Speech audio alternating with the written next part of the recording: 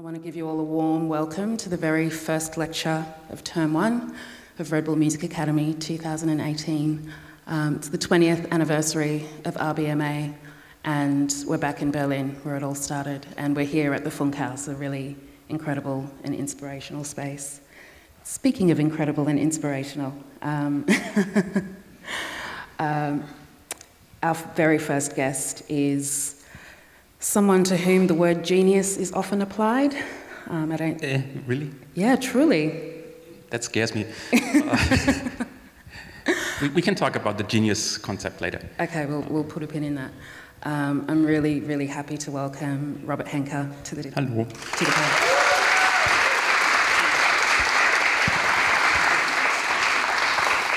panel. So while I was preparing for this talk, there's a lot of ground to cover in terms of the length and breadth of your career and your art and your innovation. So I'm hoping that we can scratch the surface of this by asking a lot of why questions as opposed to a lot of how questions. But I wanted to start with a piece of music which is not made by you. And I believe that you were 7 or 8 when it first came out. And I believe it had a particular impact on you. And it's going to be one of the tracks from Jean-Michel Jarre's Oxygen album. So let's have a listen, and then we can talk about this album and its impact on you. Do we need to listen to all of that? Not all of it, not all of it. We're just going to listen to a little excerpt. Okay, that's... So that was Oxygen Part 2 by Jean-Michel Jarre. I could feel you squirming as it was being played. Yeah, it's probably going to be more painful when we start listening to my own stuff. But as an interesting historical side note, Jean-Michel Jarre, as far as I know, played all of this by hand. He doesn't like sequences, so he has a drum computer, and all these repetitive sequences is really him doing this by hand intentionally because he likes the groove of it. And this was recorded without any computer help on a multi-track recorder. So besides the cheesiness that is very obvious and becomes more obvious the more you listen to the whole album, the achievement technically is quite impressive. So as far as the sound design is concerned, this keeps up well. As far as the composition is concerned, there's a lot of 80s stuff which sounds amazing before it becomes the main part and afterwards. So it's all intros and outros. Yeah, you can probably create amazing mix CDs with just intros and outros of all these pieces. But I'd love to know, what was it that kind of gripped you when you were listening to this for the first time as a youngster? Well, to get an idea of the impact this had was, we talk about someone who grew up in a family of engineers with no artistic interest whatsoever and also no musical interest whatsoever. So there was no culture of listening to music in my upbringing, and electronic music was non-existing. So the only music I had access to was pretty much the rock music my parents did listen to on the radio, and a bit of stuff that I did listen on the radio, which was pretty similar to, well, normal mainstream rock pop of this time. And I listened to this album at a friend's place of my parents who had a fantastic stereo system, and whilst my parents were there, this album was basically playing there from vinyl, and I still remember the loudspeakers because I was literally standing in front of the loudspeakers and was stunned because there was no vocals, there was just this endless development of sound going on. And the friend of my parents noticed that this did something to me, and he promised to record a tape, and that's what he did. So I had this tape with 2 albums from Jean-Michel Jarre at home, and I would assume I've been listening to this tape several hundred or 1,000 times. So that had quite some impact. And afterwards, I started trying to figure out, pre-internet and living at the outskirts of a boring city, how to access such kind of music and how to find more of that. And what were your first steps to to get access to this music, and also to try to tease apart how it was made or how it could be replicated in a sense? Well, I went to a mainstream music store and found a completely confused salesperson who nevertheless tried to find something for me, and at some point he pointed me to Tangerine Dream, which turned out to be equally important at this time to me. And well, the rest was simple. I read a lot, so I knew what a synthesizer was, and I knew what a drum computer was. And then I went to a local music store and annoyed them because I had no money, but I wanted to try everything. And when I was a bit older, I started to earn my money by carrying out newspapers and stuff like this, and bought my first synthesizer. And from there was no turning back, and I played in a band, kind of electronic rock, really horrible, and I'm incredibly thankful for the fact that it was pre-internet. Years ago I found a tape recording we made, and I'm really, really happy that this is the only recording. I believe that first synthesizer of yours was a Juno 6. What world did that open up for you? Like, where did it take you musically? Well, so I had a synthesizer, and I had a Walkman, and I had a tape deck which could record, and I built myself a cheap mixing console. Console is a nice word. A bunch of wires and transistors. And so I was recording on my tape deck, and then I was taking the tape out of the tape deck, put it in my Walkman, played it back. It was slightly out of tune because the speed was different.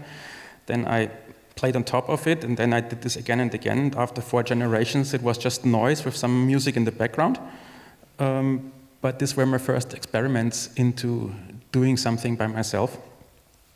And yeah, and then playing in the band. And this was pretty much what I did until I left school and finally were able to earn more money. So I was able to buy an Atari and a reverb, and started to build something like a small home studio.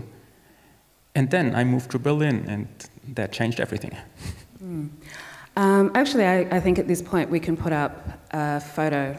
I believe it's from 1993. It's photo number 6. There we go. Oh.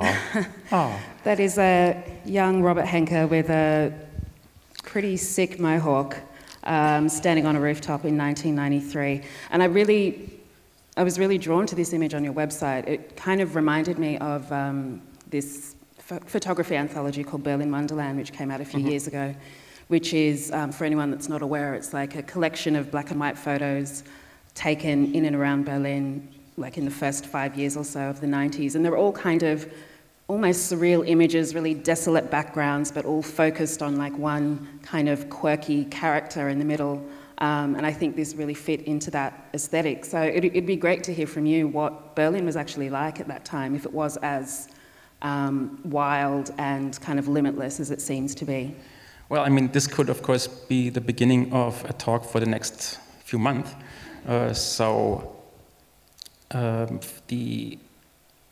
For me personally, Berlin put 2 things together which turned out to be equally important. The one thing was that I started to study computer science, and I was also connected to the electronic studio of the Technical University, which was a place of very academic computer music research, research into sound generation, exposure to serious composers of electronic and electroacoustic music, which was, again, something which I had no clue about before. So I heard Xenakis, I heard François Bayle, Parmigiani, Stockhausen, all these people I had no idea about. And at the same time, Berlin to me was going to Tresor and being profoundly shocked the first night, because it was just so much more than I could handle. And I left after half an hour, and I thought I will never come back. And guess what? The next day I was back. So these 2 very, very different forces, the the refinement and the code and waiting one night to calculate 5 seconds of sound versus insanely loud bass drum, hi-hat, snare, and lots of fog and strobe and half-naked people dancing. This was something which basically shaped my whole experience. And the situation in Berlin, which made all this possible, was to condense this in a really brief history. In East Germany, there was no private property, so everything was state-owned.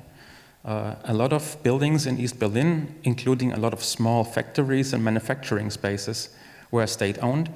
So the GDR disappeared, the system vanished, and there was still no owner. And the previous owners were either people who had to leave Germany to flee from the Nazi regime, or they were killed. So there were basically buildings where the ownership was not clear. And that meant that it was possible for artists to more or less just go in there. And the city government at some point made a very important decision to say, okay, we have the choice. Either these buildings are vandalized and empty, or these people are rent out for nothing, basically, to artists. We don't know exactly what they're doing in there, but at least they keep the windows shut and the heating intact.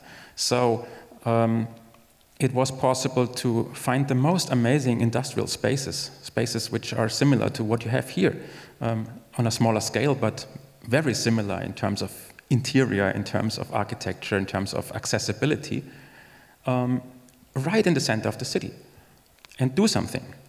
All you had to do is go to the city government and say, I'm an art student, I want to make an art project in there. And opening a bar meant putting a few boxes of beer, a small PA and a turntable in it, and that's it. And since electronic music culture was not established as a commercial culture, no one even thought of what's with the money they earn there. You know, no one cared. And that meant zero investment, and that meant it was possible to do all kinds of strange experiments. It didn't matter if 2 people showed up for a concert, because there were no costs involved. So you just met with your friends and you played some music, and some more friends came by, and then some more friends. And at some point you decided, okay, maybe we need a door and we need to have a better coffee machine. And next time we bring more beer. But that was it. And this situation allowed for 2 things. It allowed for musical experiments, and it also allowed for a social experiment, like how can you interact with people, what is a club as a social experience, but also, very important, a audiovisual experience and a spatial experience. If you come in an empty space, you have to make a decision. Where do I put my loudspeakers? Where do I put the bar? Where is the DJ or the live performer? Where is the audience? And this led to all these nice situations of the DJ playing right in the middle of the audience, doing quadraphonic sound just to try it out, having bass bins 2 stories below, and enjoy the fact that the bass is rumbling through the whole building before it reaches the dance floor. All kinds of crazy shit you could just do. And this vibe made it possible to be very naive in a very good sense. And it didn't matter what you tried out musically, as long as someone liked it. You know, you could try the most bizarre things, and if you listen to early techno, it's so obvious that people just threw together whatever they had in mind. It was much more eclectic than what came out 10 years later, when everything became more formalized and there was already a recipe. There was no recipe at the beginning. If you listen to early KLF, or if you listen to many other records of that time, you know, someone started with a shouting sample in a track, someone else copied it and added something else, including, of course, horrible scenarios where there was this kind of commercial thing with barking dog voices pitched up and down. But everything was possible. And I don't know where we started, but that's how it was.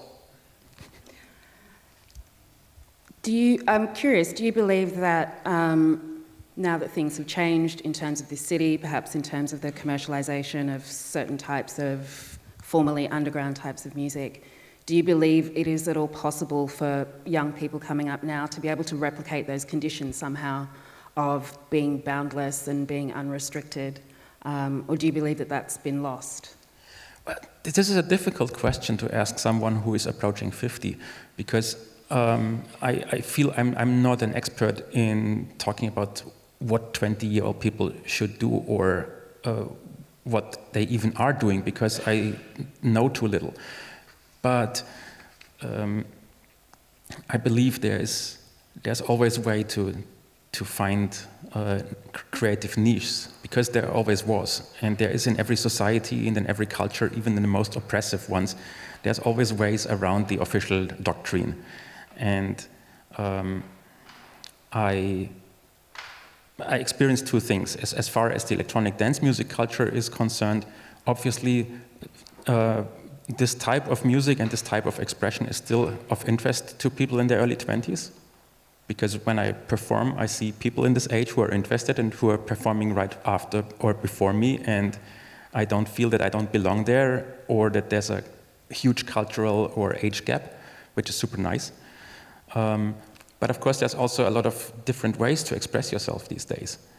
So in a way, the internet made it possible to collaborate and exchange yourself with people all over the globe.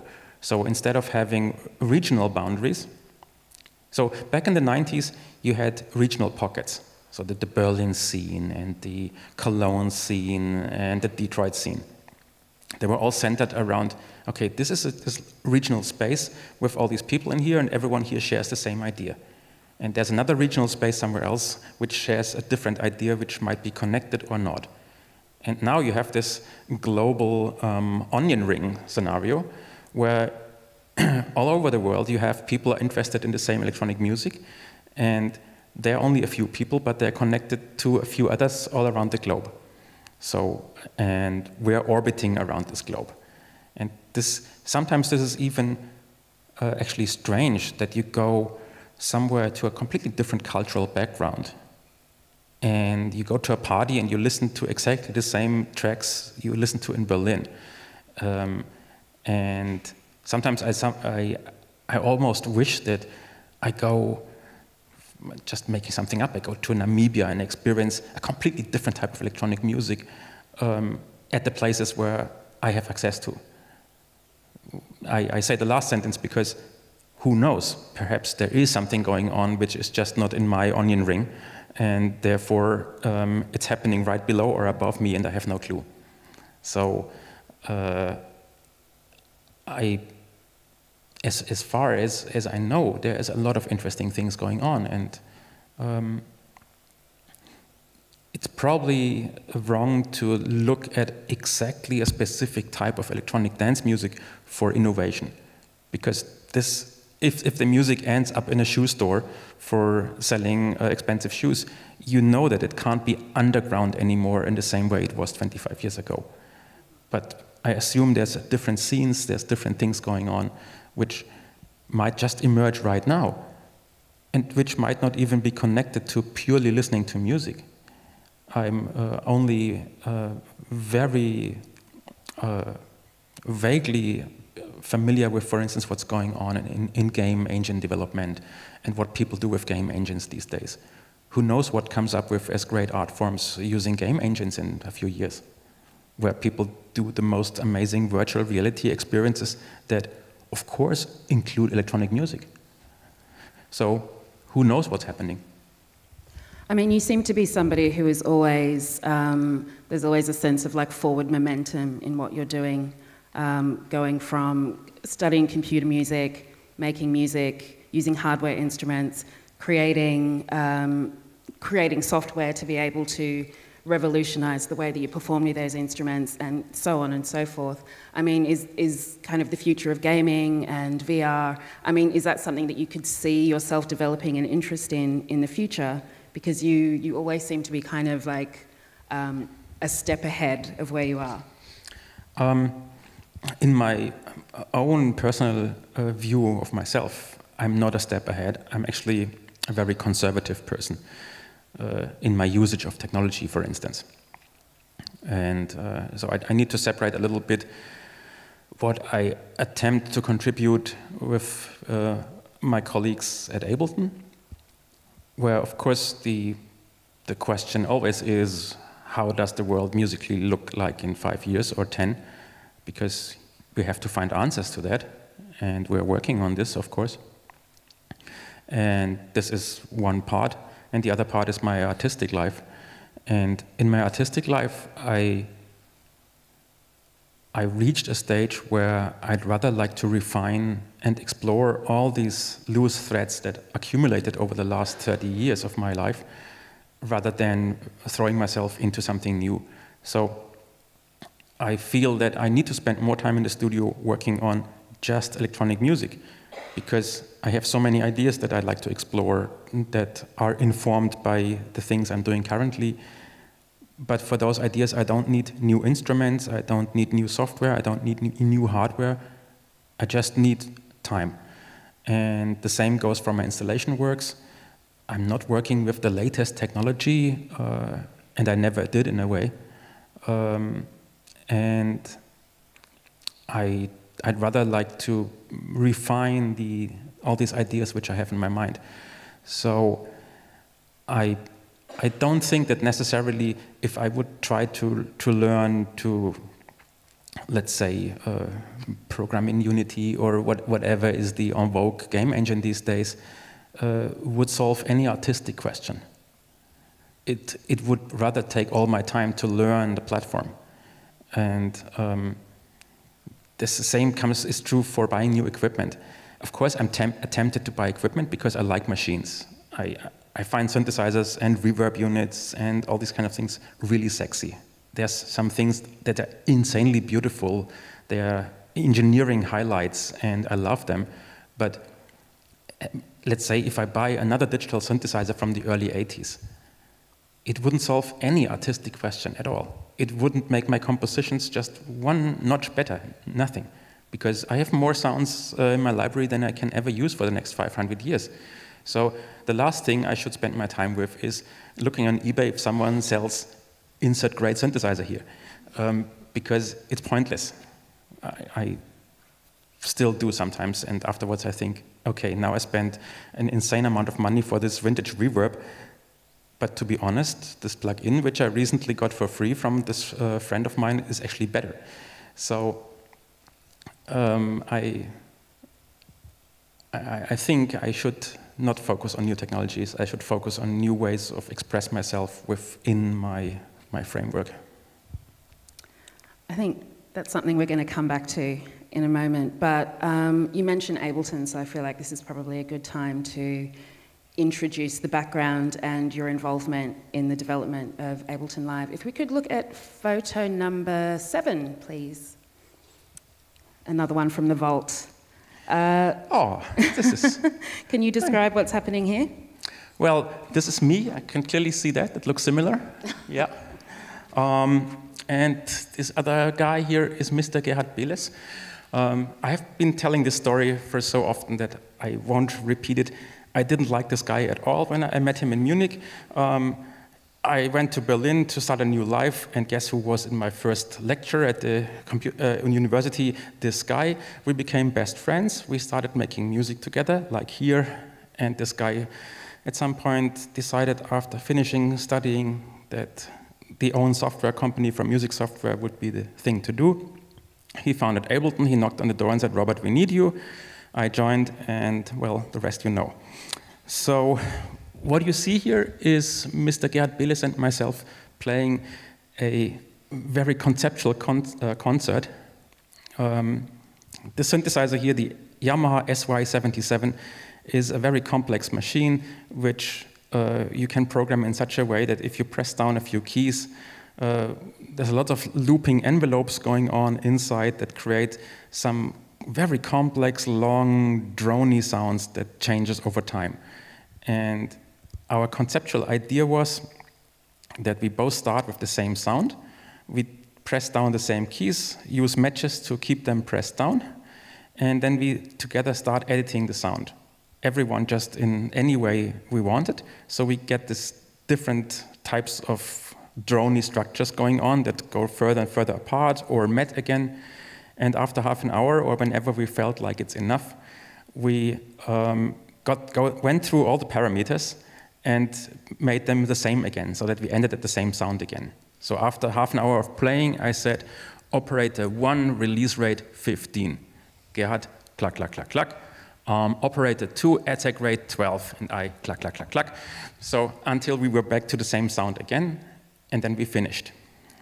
So this was called the symmetrical concert, and we played it, as I said on the website, in front of audience as big as 5 people. And well, maybe this was 10 here. And yeah, so much to this poster photo. And I guess the question was more about Ableton, right? Yeah, but we can go there in stages. I'm going to bring up another photo, which is number 17, please.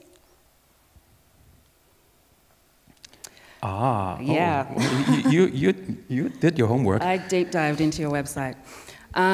Is this online? Yeah, it is. It is. Oh, actually, that wasn't on your website. I found it somewhere else. But this is the PX18 sequencer. I'd love it if you could explain what is happening on this screen and how you developed this together with Gerhard. Okay, so this is a max patch which Gerhard and me used for creating music, both on stage and in the studio. And let's walk a little bit. So obviously this is one bar of music and velocities. And this looked better when it was opened in Max 4. In Max 4, this whole thing didn't look so strange. This photo was taken using the same Max patch in a later Max version, which had a different graphics, so it's a bit fucked up. So this is one, let's call it clip, which has velocities and pitch and durations and all kinds of things. This is 15 tracks, or 16, no 12 actually. And each track could play a different clip, quantized, and there's an overall groove editor, and there is some crazy shit which actually is not part of live, unfortunately, which allows to scramble the time. And there is something that allows to switch the patterns of each of these tracks in a timeline. So let's call this the arranger. And so that's a very basic step sequencer, which we used to, well, perform with. And it ran on a laptop, and it had MIDI out, and the MIDI went to, well, synthesizers, synthesizer racks and stuff like that. And some of those ideas, in particular the idea that every single pattern can be switched at any time and that they can all switch together, found its way into live. And so parts of the inspiration for live came from trying out these things before.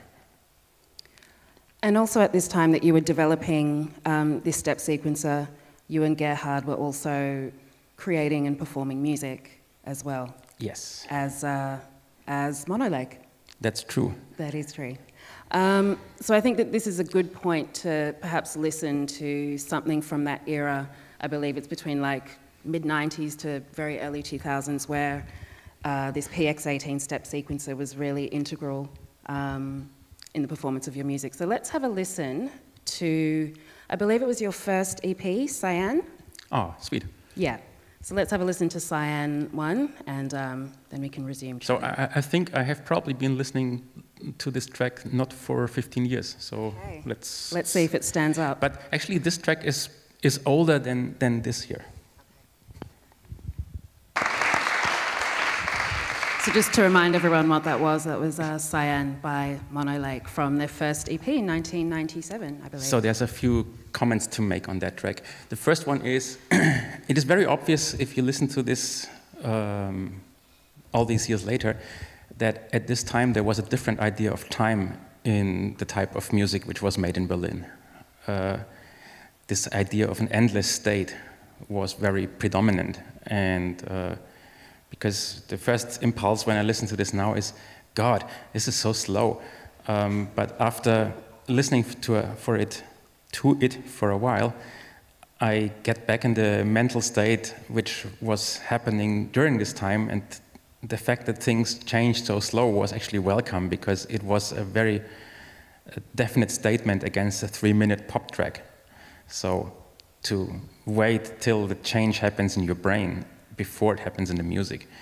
And of course, if you listen to this whilst you're being stoned, it's a different experience anyway.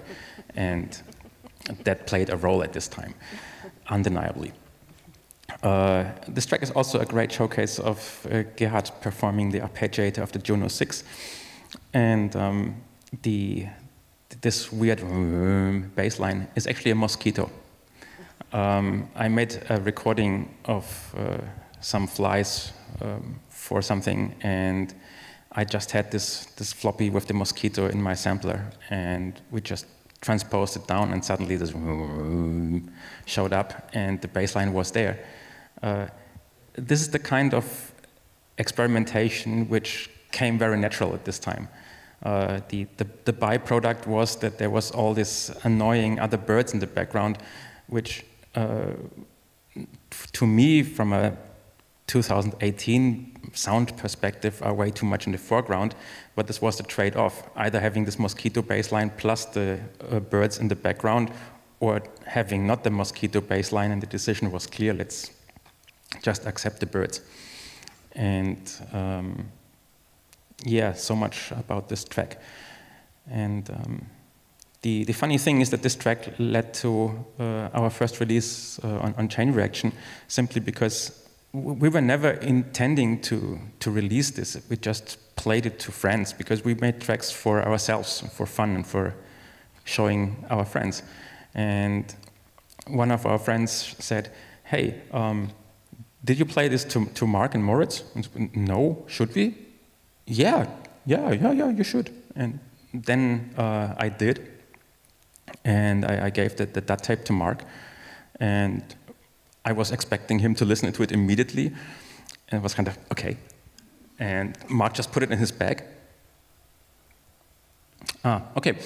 And then nothing happened. And I forgot about it. And a few weeks later, Mark just called me on my landline, because that was what we had this time, and said, what's the name of your project? And I said, huh? Sorry, what? Yeah, the DAT you gave me. What's the name of the project?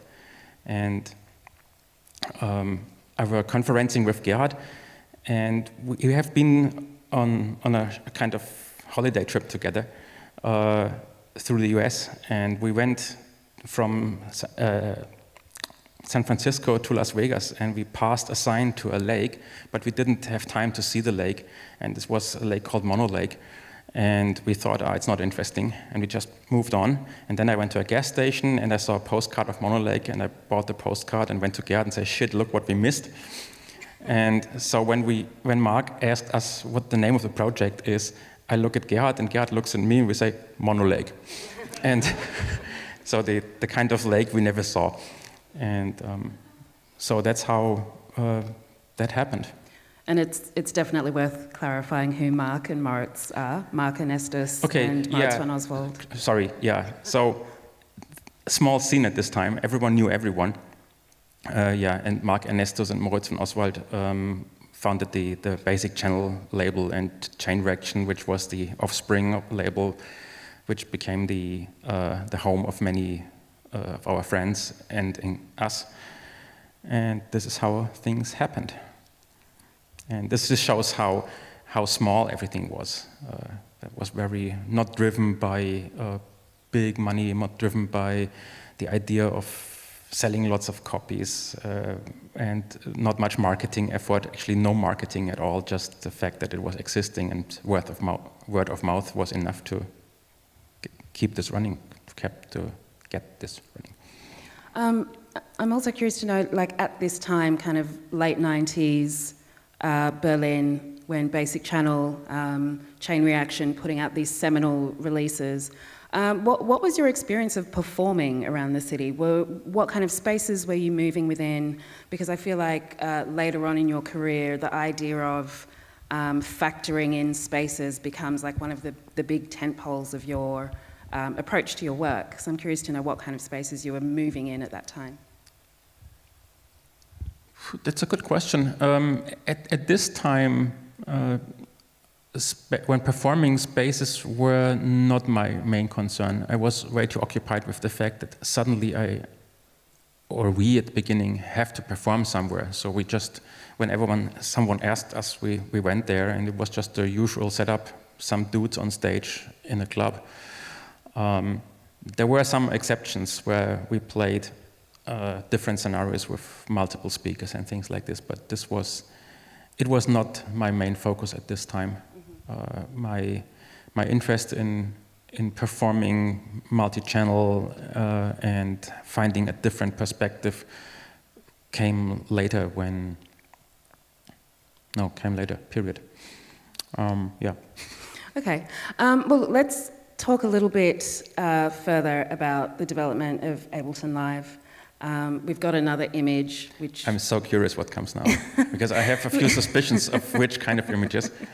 So we're going to look at number... Oh. No, we've lost it.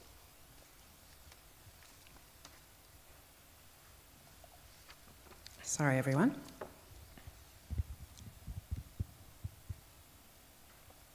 Let's look at number 8, please. Ah. Yes. This was actually functional. It doesn't look like this, but it worked. So this is how a very, very early pre-version 1 release version of Live looked like. And the funny thing is, if you look at this now, you notice that the basic concept still looks very familiar, and I find this kind of cute. And with a version that only looked slightly better than this one, we went to the first NAMM show, which is the most important trade show for electronic music instruments, and showed this software. And yeah, I could talk a lot about this trade show and the reactions of the people to what they saw there. I don't know how much time we have. I think it'd be great to share it, because now obviously NAMM is it's a hugely important kind of location and event for kind of acoustic but also electronic instruments. Like, what was it like taking this kind of new technology and presenting it to that kind of... Just a question. Audience? Do you also intend to show this fantastic photo of Gerhard and me after the trade show? No, I didn't know it existed. Ah, too bad. Because there's a really hilarious photo of us, but if you don't have it, okay, even better. So we went to NAMM show, and if you have not much money, then you are having a really small booth, like the size of that space here, pretty much the screen here in a smaller version, and a little thing to put a laptop on and show this, and 2 loudspeakers. And not many people showed up at our place because we were at the very end, and next to us were some company who sold some really bad notation software, and some strange company selling something else strange, which I forgot. And we showed this strange software which looked very different from anything people knew at this time. This was the time when Reason just came out with this dangling cables and photorealistic renderings and 3-dimensional stuff. And this was the opposite. And what happened was that people from other companies came by and said, sorry, what? This is a software you want to use on a laptop on stage? You guys are nuts. Laptop on stage. And they left. And then other company guys came and said, ooh, this interface looks horrible. Can't you hire a graphics designer? And they left. Well, we were confident enough to survive that, because at some point, well, first of all, we knew that laptops on stage work because we have been doing this. You have to imagine, just to give a context of the time, the typical advertisement for music software at this time looked like this. You have a full color photo page in Keyboards magazine with a photo of one of those studio mixing desks, which goes basically from this end of the room to that end. And so you see this photo and leather and all very nice. And I'm not making this up. I have this photo right in my memory, and the Porsche car key on the desk. This was the advertisement for Logic at this time. So the image they wanted to convey for their software is, this is professional software for the successful professional producer, and the professional producer is a Porsche driver with a big console and a big studio. So that something that is on a laptop on stage for techno nerds doesn't fit in this image is obvious. And this was our great chance, because these customers were not recognized, this concept of performing was not recognized, this idea of actually making music as performance was not recognized. So we were the freaks, and in our niche we were happy. When we started Ableton, we kind of knew that we will sell enough copies that a small company can survive, because we knew that our friends would be interested and that there's friends of friends of friends out there who share similar ideas. So we kind of knew that something like this fulfills a desire of people who try to make electronic music and who couldn't do the same way before. So we took that for granted. But what we didn't anticipate was that the market could be much larger. And what happened, and I think it happened on the second day of the first NAMM show, was some guy came by, a little bit older than us, and the usual LA-style black suit and everything in black and glasses, perhaps or not, I can't remember that. And he was followed by maybe 5, 6 significantly younger people also looking like the classical LA composers, also black, you know, like imagine 9 Inch Nails all over the place. And this guy said, so what is this, what you have here? And I said, yeah, well, this is a software performing on stage, and I can put in a loop here, and I can change the tempo without changing the pitch, and I can add a second loop, and it runs in sync. And he interrupts me and says, so you can change the tempo without changing the pitch. So you can do this without steps in between. So I can maybe ramp up the tempo from, let's say, 110 BPM to 200 BPM continuously over 2 minutes. I said, yeah, sure, I can show you, cluck, cluck, cluck, cluck. And I did from 30 BPM to 999. And he says, oh, this is pretty cool.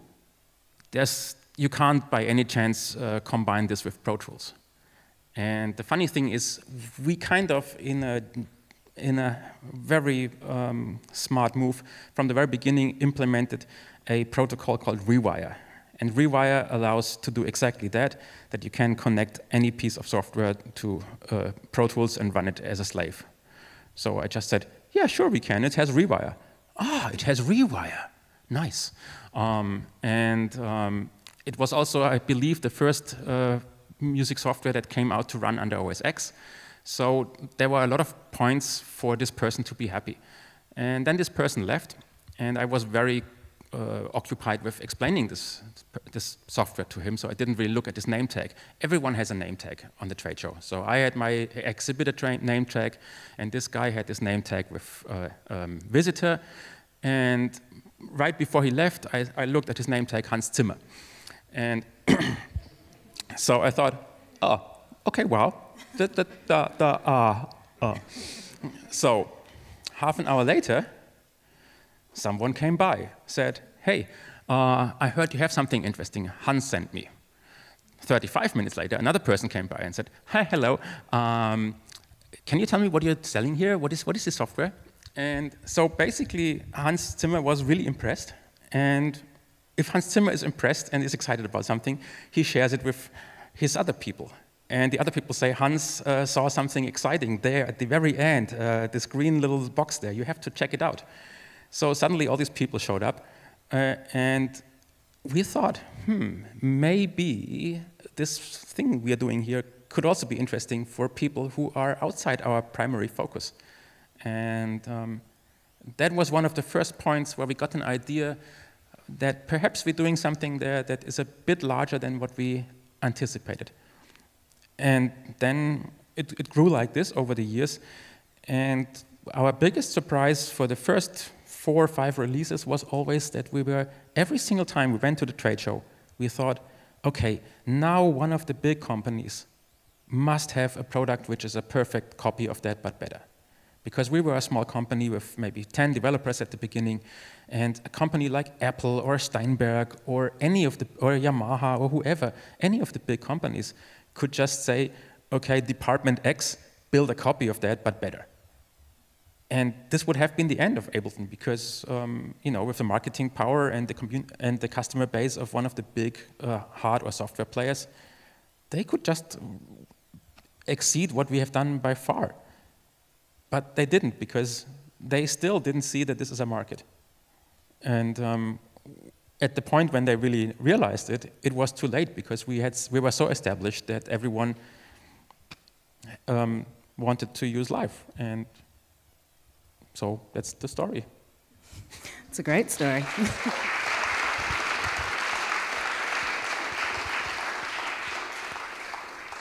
So we're now at version 10 of Live. What has your involvement been in the development of these different iterations of it? Because I know that you have stepped back from direct involvement with Ableton. So what has been your involvement through these various phases?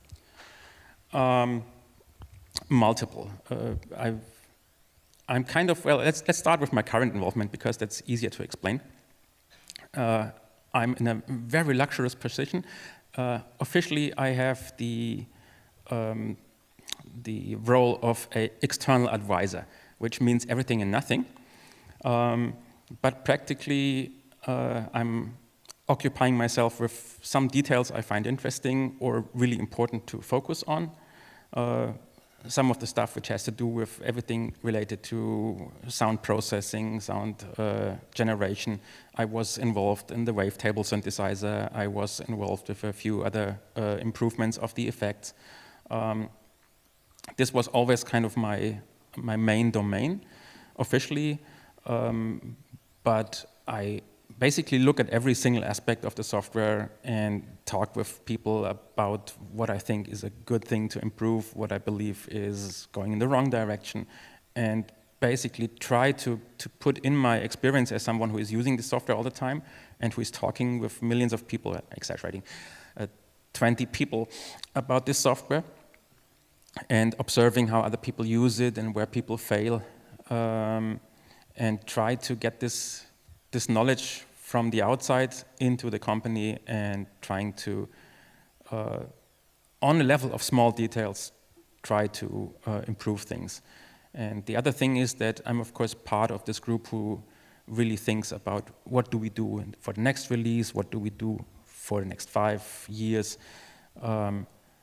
So I'm always kind of navigating myself from the tiny detail of implementation, of parameter ranges, of colors, of really anal detail, because I'm one of those, to the great picture of saying we need to do more for people who want to do stuff that is not metrical music. I like Live to be able to handle odd rhythms and polyrhythmical stuff better than it does at the moment. Is there anyone who is with me in this regard, and can we allocate resources to that? Stuff like this. And yeah. As Live has grown in popularity and become almost ubiquitous, I suppose, in certain parts of electronic music, how has it sat with you, this idea of the Abletonification of electronic music? The idea that it has, well, okay, let me put it this way. It sounds like the initial impetus and the catalyst to develop these tools was to really revolutionize the idea of performance. But I feel like Ableton, in certain quarters, has received criticism for restricting performance to a very standardized, I suppose, type of expression. How does that sit with you? It's of course true, simply due to the fact that every instrument has a character, and it has to have a character, because there is no such thing as a neutral instrument. And it makes a few things very easy to do, and it makes other things impossible or very hard to achieve. And it's in the very nature of people using instruments that the things which are easy and obvious are the things people do. If you play a guitar, it's far easier to play the chord progressions which are easy for your fingers than coming up with the most bizarre flamenco, whatever. Sorry, I'm not a guitar player. But it doesn't keep anyone to move far, far away from what you do if you play guitar for a year. And I think electronic music software and hardware in general made it very, very easy to achieve the standard, because it took away a lot of the pain we had in the beginning. The interesting question now is, if the computer makes all these things easy, what do we do as an artist? And the one solution is, let's make the same track everyone else made in 5 minutes, or I still spend 4 weeks or longer on a track and try to make something that is different despite the fact that the basics are simple. And there's people doing it, and it's obvious. So I think I never heard a serious composer I admire complaining about the simplicity of tools, because they're happy that basic things are simple, and then they find ways to express themselves. Of course, it became much easier to have 2 loops running in sync together. But everyone now knows that having 2 beat loops running in sync is easy. So if you listen to a piece of music that contains 2 beat loops running in sync, you're not freaking out about the fact that they're in sync, because you know that this is simple. We got used to it. So we're expecting something more engaging, more interesting. It's in a way, if you compare it with photography, a long time ago, it was much harder to make photos that had fantastic colors, because it's a magical chemical process to make good color prints. Nowadays, with state-of-the-art CCD sensor chips in a cheap camera, no one is amazed anymore by photos with nice colors. It's just a photo of nice colors. The internet is full of them. But still, people can make really, really interesting photos. You just need to find your own expression. And I see the same thing with live. There's no shortage of using live in the most bizarre ways to create your own musicality. I mean, a funny thing is, in general, where I have personal problems with is when I look at a synthesizer plugin and I play one note, and it plays back this whole complex series of things going on. I feel lost as an artist, because if I play a note and there's a whole Richard Devine track coming out of one single note, where does this leave me with my inspiration? So I'm rather happy if I play a note and it's a sine wave, and I need to play 500 notes to make something complicated. But of course, then you enter the realm of professional music production. A lot of the music which is made and a lot of the software which is sold and the hardware is sold to people who, well, make music for a living, like for commercials or whatever. And if you make a commercial and the director is sitting behind you and says, I want this, you're not starting to say, okay, let me combine this sample of a pen falling down and let me put this in the keymark to time stretch it, and oh, we're already at the next cue, sorry. How about, that's great, we take it. This is the reality of music production for a lot of people. So there is a feedback between the products which are offered and the demands of the market. So there is a market for creating instant, amazing results. And this was the case when the first synthesizer came out with presets. People didn't buy the DX7 because the synthesis algorithm was so amazing and everyone wanted to dive deep into the magic of FM synthesis. They bought the DX7 because, hey, you turn it on and here's my Rhodes and here is my flute and here is my tubular bells. That's why they bought it. The fact that probably you could have sold 95% of the DX7s without any capability of programming anything whatsoever. because people just used the thing which was right there. It's only the few freaks who are trying to dive deep into their own expression. Mm-hmm. I'm wondering, like, maybe this will be a nice segue into the next topic I want to talk about. This idea of perhaps challenging yourself and challenging your modes of expression to not take the path most traveled is, if we can talk about your work with audiovisual installations and also with lasers. I mean, generally speaking, is this, are these types of ventures things that you've undertaken because it does present extra elements of needing to engage your kind of engineer brain to solve these problems of how to express something artistically? Well, there is some truth in this assumption. First of all, I was always interested also in the visual side of artistic expression. Same time I discovered Jean-Michel Jarre, I was also running in museums, and I always was looking at abstract painting, 20th century stuff, Dan Flavin, you know, all kinds of things that were really simple, abstract, and powerful. And when I started becoming part of the Berlin club scene, I spent an equal time working on the decoration and illumination of the places which we explored. And so the visual side was always an interest. It just never occurred to me until very late in my career that I could see myself as an audiovisual artist.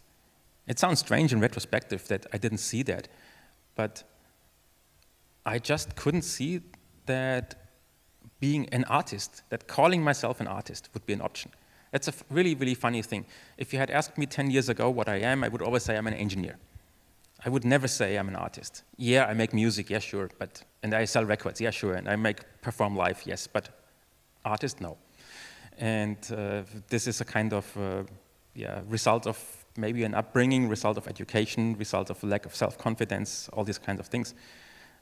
Anyway, at some point in my career, I decided that I need to provide visuals to my music, mainly due to the fact that if I didn't, other people did, and the result was not good. I remember that something like in the early 2000s, it started with this VJ culture at clubs and festivals, and I was always allocated some random VJ when I was performing. So I was performing my music, and at some point I looked behind me and I thought, what is that? Architecture mirrored, okay, color circles mirrored, porn/architecture again. This has nothing to do with my music. This is arbitrary.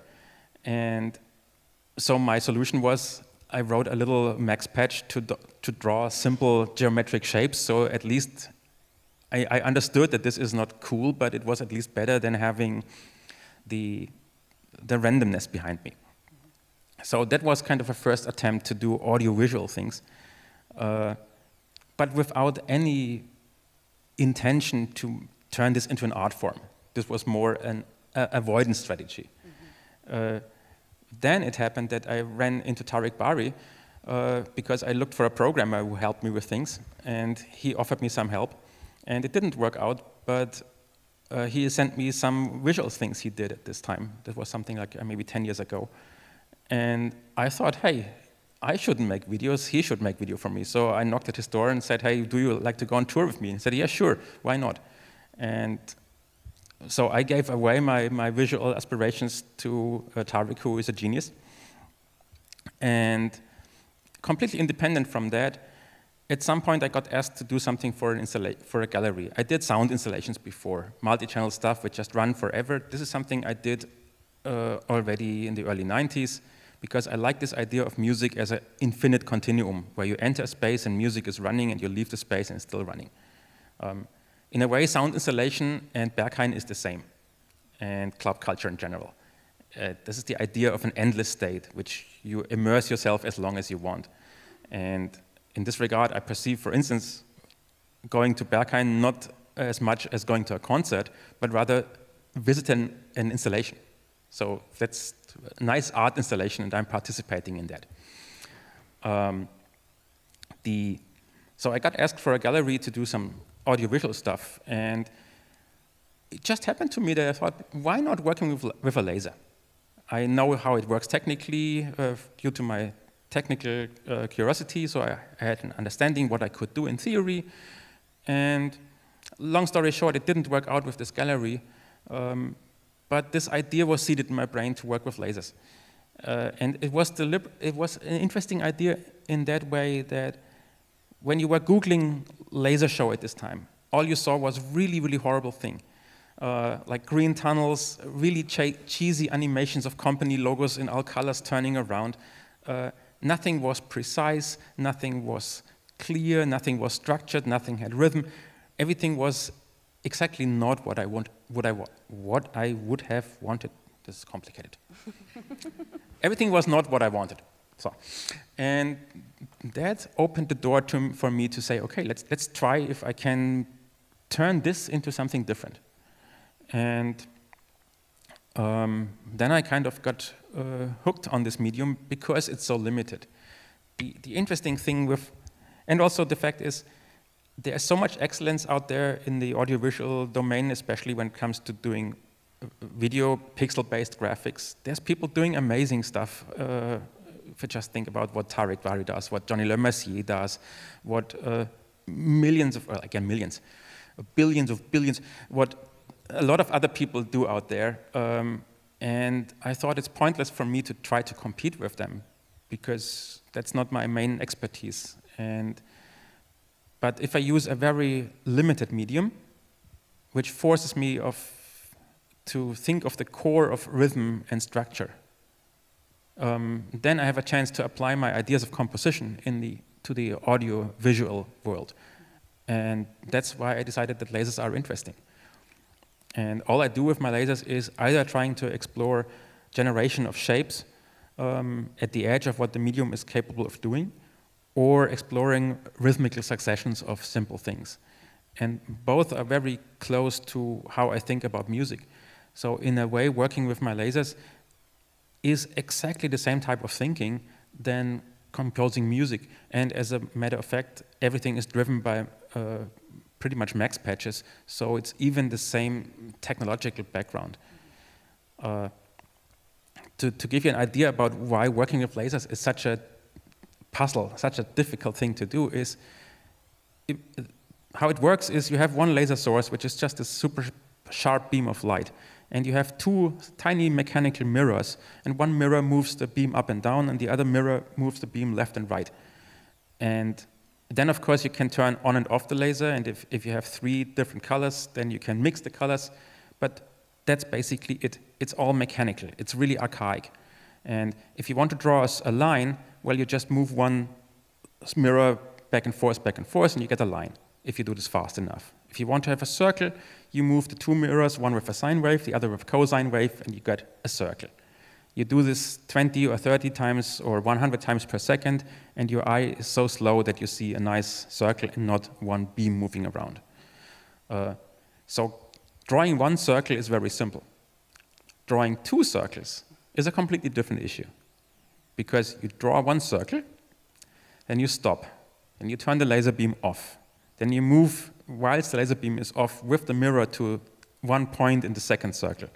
Then you turn the laser back on. Then you start drawing the second circle. Then you turn the laser back off. You go back to somewhere in the first circle. You repeat this. And you do this constantly, non-stop. And that means the mathematics behind that is, for 2 circles, is significantly more complex than for 1 circle. And if you want to do this with 6 circles moving around, you get all kinds of complexities going on. And so everything is a challenge when working with lasers. And everything is difficult. And that means you start really embracing simple shapes. And you start thinking about timing a lot. Square, square, square. Darkness. Square. And this becomes satisfying. You would never do this with video because it would be so, it wouldn't feel right, because it would feel too simple. But with this intense bright laser beams, these things become meaningful. And so I use a simple medium and try to do something meaningful with it. And this also in times where electronic music is so full of abundance. I can choose between millions of sounds all the time. I can layer 10,000 of sounds on my laptop.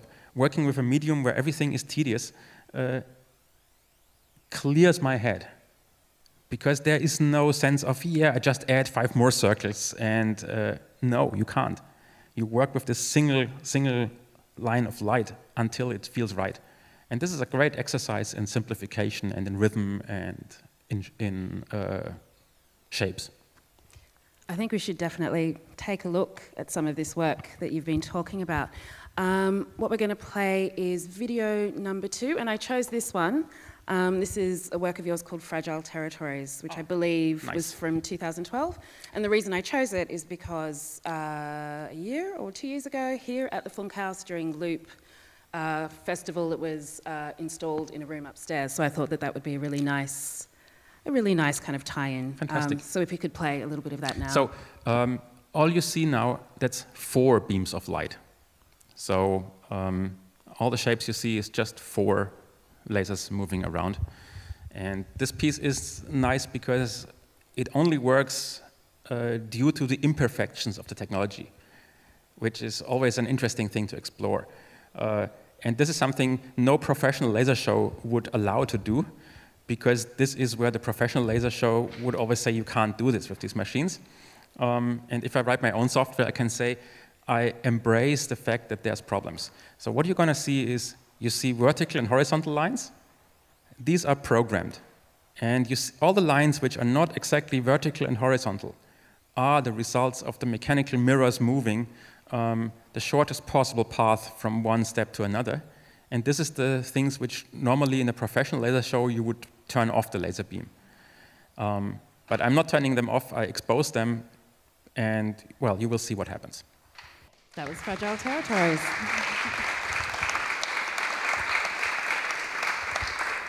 Would it be possible to have a still of this displayed? Challenging the technical people. Ah, fantastic, cool. A few things I'd like to add, if you have time for about this. The one thing is that this is huge, which is a property of lasers which makes a lot of fun. I can draw this as large as I want. So a person would be dead. So my hand is a person. And this is pitch black, because unlike video, there's just no beam of light. So this is pitch black, and this can be really, really bright. And this is something that, of course, in a video doesn't show like this.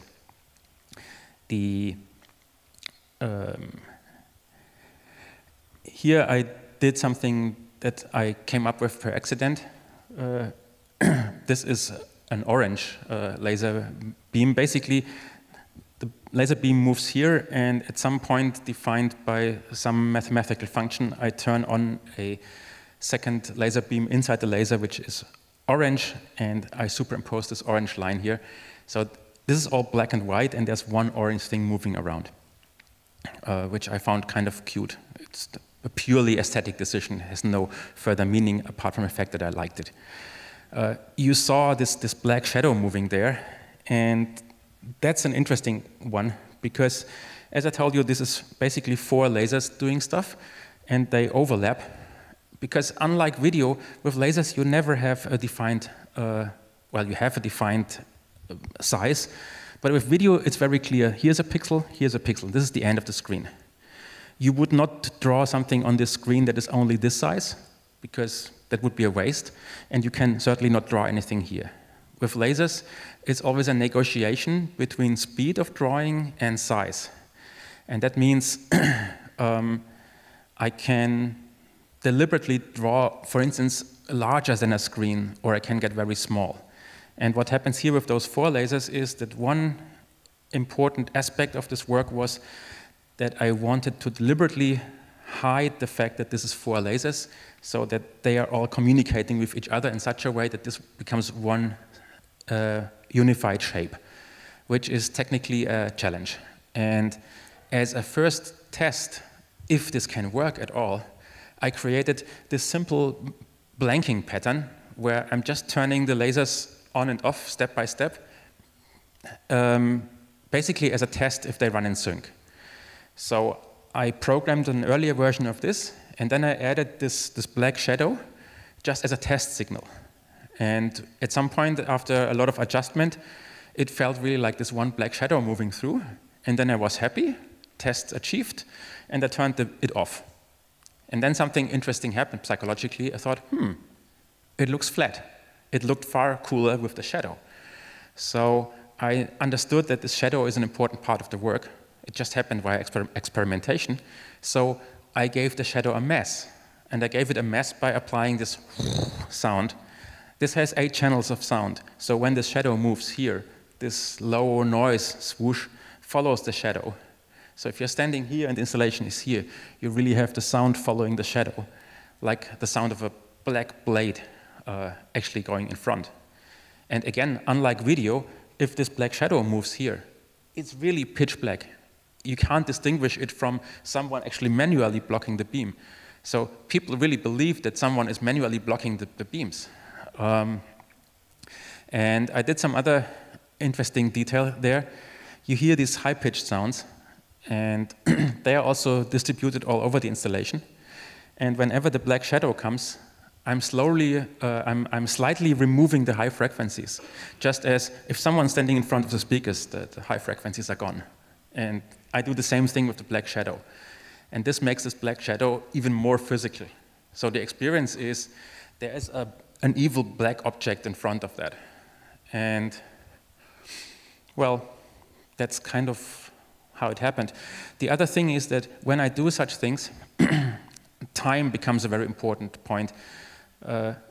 I spend a lot of time inside my installations, which are all running on max patches, and fine-tune the shape, the change over time.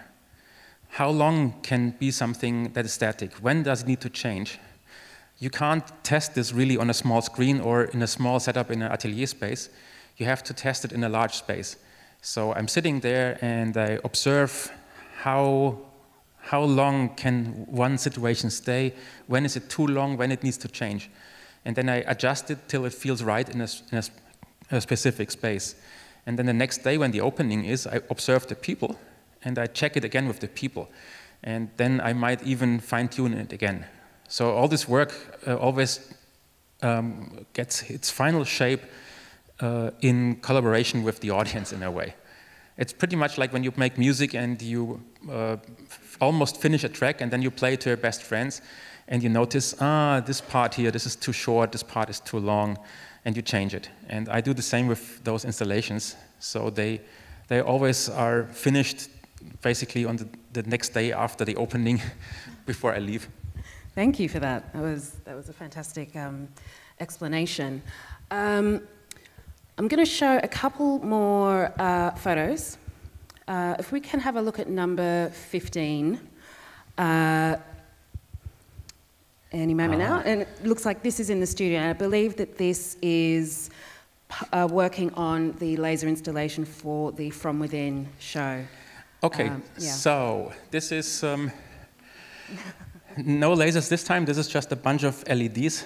And this is my atelier space, which I have since half a year and which makes it possible for me to try large-scale things without turning my living room into a workspace. Sometimes it's funny how long it takes from an idea to reality.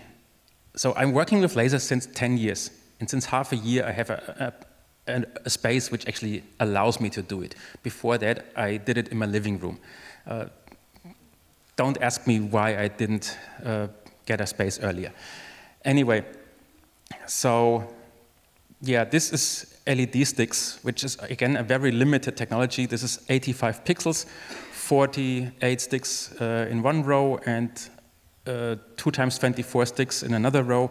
And this is part of the stage design for the From Within concert, which will happen on Thursday, which is a collaboration between me and a composer called Marko Nikodicevic, who is writing for ensemble and does things I have no clue about, and I learn a lot from him every single day. And yeah, those LED sticks are in use as a visual component together with the composition. And there is a few things here which are kind of important to perhaps to mention. The spacing of these LED sticks is a random spacing because I deliberately didn't want to have a regular grid like everyone, because everyone is doing regular grids. So I thought, let's do something irregular. But of course, the software completely knows the placement of every stick. So even when the spacing is irregular, I can do regular movements within these spacings. But the visual appearance is different. There is some interesting rhythm going on here just because of the spacing of the LEDs. And it's very low resolution, so it's the opposite of a high resolution video screen. And it's RGB, and it can do different colors. And this is Selma, intern at this time, who is a pretty good touch designer programmer and helped me a lot. This is Ableton Live running on one computer. This is Max running on a different one. And this is a so-called email client. And yeah, that's it. Well, the next photo, which is number 16, which is seeing this LED construction in action. Unfortunately not. This is a mock-up. Oh, is it? Yeah. But the reality does slightly look similar. This is, in my dream world, how it's supposed to look like. But maybe there's something more to talk about. So these are actually the real musicians, so these faces you will see on Thursday. This part here, this black monolith here, is 48 nice little loudspeakers. And usually the scenario for concerts is you have a line array, like a lot of speakers here on the right, and you have a lot of speakers here on the left. And the problem is, if you really like the sound of these 30 people performing, the sound from the cello comes from here, and it has a specific radiation pattern. And the sound from these gongs come from here and have a different pattern. And every musician has a place on stage. And then comes some electronic sound, and it comes from here blasting and from here. It's completely disconnected.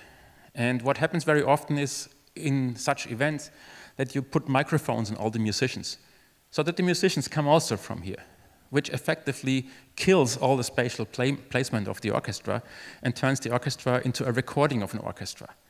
So if you really don't want to do this and you say, I want to experience a world-famous orchestra just as it was experienced 100 years ago, or as it can be experienced with any composition that involves no electronics, you can't just have two speakers left and right.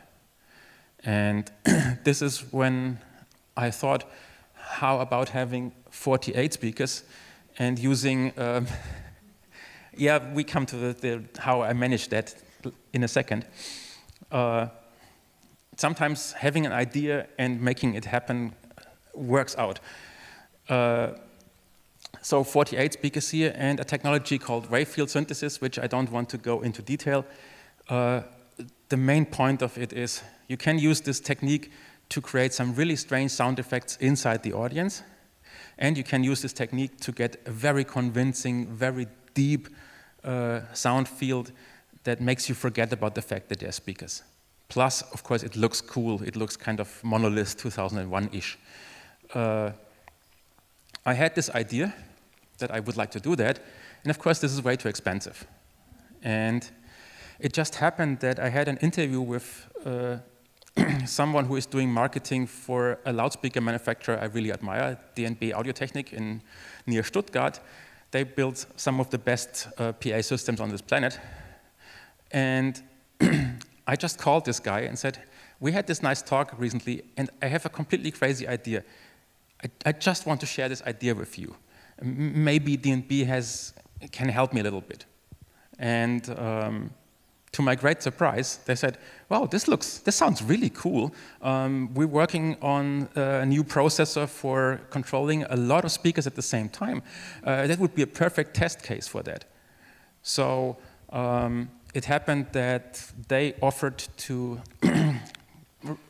provide this speaker system for the premiere in Paris and for this event here in Berlin, basically for free. And this is something that made me pretty speechless, and I found it very remarkable, because this is really something that is not justified by marketing efforts. This is really something that people do because they are genuinely interested in making this happen. And we had some tests at their facility, and especially the tests with these virtual sound sources in front of the speakers. And the person who was mainly responsible for the sponsoring was just standing there and said, "This is unbelievable. It really works." And he was just like a little boy and was fascinated by that. And this is the moments where I'm extremely happy about what I can do. Because very often I'm in a situation where I meet people who have the same excitement, who do the things they do because of the love for what they're doing, and not because someone told them to do, or because they think about a big investment. Of course, at some point you think about what does it cost, can we do it? But very, very often the motivation for doing things is, I have a great idea, let's see how we can make it happen. And this general attitude is what I experience just very, very often when working with people in the field of electronic music, in this type of audiovisual festivals. There is a spirit here that is driven by, and still is after all these years, by the desire to make something cool happen. And so I hope this is going to be cool in Berlin. We are still working on it. It's an enormous amount of effort. And there were elements of the premiere in Paris which we were not happy with, because it would need much more time than we had. It's always like this. Never is there enough time, but you need deadlines anyway. So it's kind of always a fight. And we had a similar fight, and still have, for Berlin. Right after this talk here and after my interviews, I go back and continue working, and then I continue working tomorrow, and then we set up, and we will see how far we go with that. But there's also moments in it where I feel a sense of achievement. And a last note about Marco.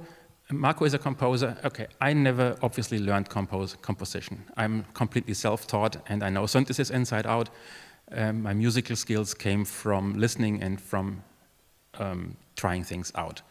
I have a tiny little bit of music theory background, but everyone who has just basically probably one music theory lesson will beat me in that. Marco is a classical trained composer who started to study composition when he was 15. He's 38 now, and this is what he makes his living of. And working together with someone with that background, who at the same time goes to Berghain and has a profound knowledge about Ableton Live, is a blessing. Because work with him over the last year or so very much changed my perspective on essential musical aspects like form, like reason for things. It's not so much about writing for a cello or a flute or extended playing techniques for oboe. It is about, why is this note at this position in time? And why is this phrase repeating for 4 bars? This should be 5 bars. And then you can explain why. And you listen to the explanation and it makes sense. This is something that very much changed my perspective on music, and very much changed my perspective on how I will compose in the future. And so for me, the outcome of this specific collaboration is 2 sides. The one is the actual concert, where I hope that we will be satisfied, but I'm not 100% convinced, simply because the difficulty of it and the lack of time. And the other thing is that this whole collaboration changed my perception of my own work in such a way that I profoundly believe that I will make different types of music afterwards. So it will still be my music, of course, and it will be still my ideas of sounds and of rhythm, of shapes, but I will much more focus on overall form and on overall reasoning between this block comes here and then this block there and this block there, and why is there repetition and why is there a change here. And this is the part which I tremendously enjoy about collaboration, that you suddenly are confronted with a person who has profound knowledge about something you have no knowledge about, and at the end of the day, you learn something and the other person learns something too, and you come up with something that ideally is bigger than what every person can do by itself. And this brings me back to the very beginning. The reason why my friendship with Gerhard Behles is so important is because we are so different. And Gerhard very often thinks exactly the opposite of what I do. And then we need to discuss. And once we come to an agreement, we can be quite certain that we are on the right track. And this is why I didn't like this guy at the beginning in Munich when I met him first. And this is why I tremendously enjoy every moment I can have with him these days, because he is not a person who always says, oh yes, that's a great idea, but who is really questioning my input, and at the same time finds it equally important that I question his input. Because also interesting, he says, the problem is, if you're in a certain position, like the CEO of a company, it's far too likely that people don't question your things because, hey, he's the CEO. You know? And I'm in a position where I can, and I am allowed to say, are we really sure that this is a good idea? And so that was the circle to the beginning of this Ableton thing. Well, I think speaking of collaboration, this is probably a nice moment to play one last track from this record called Pan. I was going to play Enmos, but I think we should flip it over and play the track that you co-produced with Electric Indigo. But Enmos is actually the track I like more. Okay, well, let's play that. I mean, it's already... It's queued up, it's already on 45, so... Funny thing is, on my early records, there was never a hint if it's 33 or 45, because the whole philosophy was, well, whatever works for you works. And I experienced a few times that I went to a place and they played a track with the wrong speed, and my first attempt, my first initial impulse is going to the DJ and say, it's 33. And my second impulse is, sounds good this way. So I like the idea the concept of a track is something that is made for people to play with. And this is a Technics Quartz SL 1200 Limited in gold. Feels pretty much the same as the normal one, but it's gold. It's a So that was Enmos by Monolake. That's a funny experience to listening to this one, because I perform the material of this track very often live, and I haven't heard to this track since basically I did it. And since when I perform live, I always change things, this now is in a completely different state. It still has the same sounds, but the structure and the mix and everything is far, far away from that. And I would never edit it like this anymore after playing it for 1.5 years. The things which I still like on this one is there's this synthetic kind of voice saying something like sin or sid or whatever this is. And this is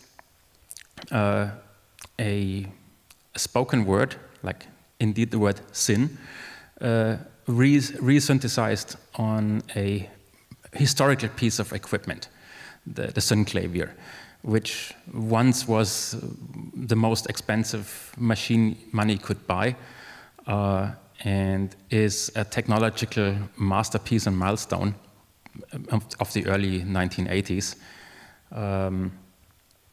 And due to the fact that in the early 2000s, no one was interested anymore in digital hardware synthesizers, people threw away a lot of fantastic digital equipment for almost nothing, because they believed that computers can do everything. And I got my hand on one of those nice machines for a very low price, and then I spent a lot of money to actually get it working. But a lot of the sounds on this record have been made with this machine. And the interesting part for me about this machine is that it combines a very rough type of synthesis that sounds very outdated with something that still feels futuristic. And I have a nice kind of personal relationship to this whole system. It's a true music computer from a different era. It's a big rack which only contains the computer system. It has an external computer screen, green on blue, and a keyboard, and everything is super slow. And it feels like the future of 30 years before. And when I work with this machine, then I have to get used to the pace of it. So all these operations are slow. You type in a command, you see the text building up again, then you type the other command, and you see the text building up again. So it kind of enforces a certain mental state. And to me, this mental state is something I really enjoy when working with it, because every single result I get becomes, again, important. So I create some variation, I type in a few numbers, and I get a new sound. And instead of immediately deleting it, I listen to it a few times because maybe it is good. And yeah, so much about this.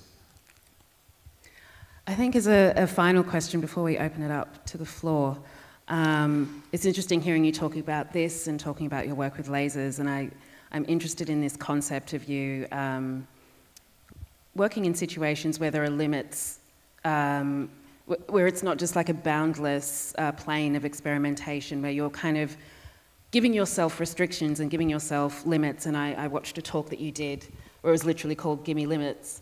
And I think it might be really interesting for the participants here to hear from somebody who has your long history as an artist, as an engineer, as a technologist, also as an academic, about perhaps the benefits of enforcing limits or including limits in your creative process. Well, I guess most of it, at least in between the lines I mentioned already, whenever you want to create something, the process of creation is a process of exclusion. You exclude ideas. So you have 88 keys on a piano, you choose a scale, you remove some keys. You have only maybe 10 fingers, so you don't play more than a few notes at the same time. You have a limit of the speed of your fingers, so you play only a limited number of notes over a period of time. So every artistic occupation in a way is limiting. Or you write a book, you find a topic, which finding a topic is not, here's the big empty void and then there's a topic. Finding the topic is, here is all the possible topics of the world, which I ignore to use this topic. So it's the opposite of this idea of there's nothing and then the artwork comes up. It's there's everything and I remove and I remove and I remove. And here's the artwork. Just like the bass drum there is actually on this record, there's too much bass drum. There needs to be a break in between. And the bass drum itself sometimes has too many high frequencies going on. It would be better if it would be less. So as a matter of fact, with a distant view on my own work, I would reduce it even further. Because I believe it would be more to the point if it's more reduced, and then it opens up space for something else, so I could make a few elements louder, and then this whole thing would be more convincing, at least is my own perspective to that now when I listen to it again. So it's always a process of reduction. It's always a process of how little can you do and still be convincing. And then within this little thing, you open up the space for moving things around. It's basically you create space. So by removing topics, you can go deeper into one topic. By removing elements in a composition, you have more freedom to actually arrange them in time because they're not covered by other elements. just as a thought experiment, if all you have is a bass drum, so imagine you have 5 minutes and you have just a bass drum and nothing else. You would not do for 5 minutes bang, bang, bang, bang, because you have to be creative with that. So you start thinking about every possible combination of rhythmical things you can do with this bass drum. It's a fantastic exercise, actually, if you think about it. 5 minutes, just a bass drum, make a song. Of course, if you have a huge song, then you can have for 5 minutes bass drum going straight forward to the floor because there's all the other elements. So the more you remove, the more every single element becomes a challenge. And that's kind of cool. Another exercise which I gave my students when I was teaching and got some amazing results was, so I was teaching at a department which also was concerned with audiovisual stuff. Imagine you make a movie and you have 25 pixels. So every single frame has 25 pixels and you only have 25 frames. So your whole movie is 25 things of 25 pixels and each pixel can only be on and off. This is extremely limited.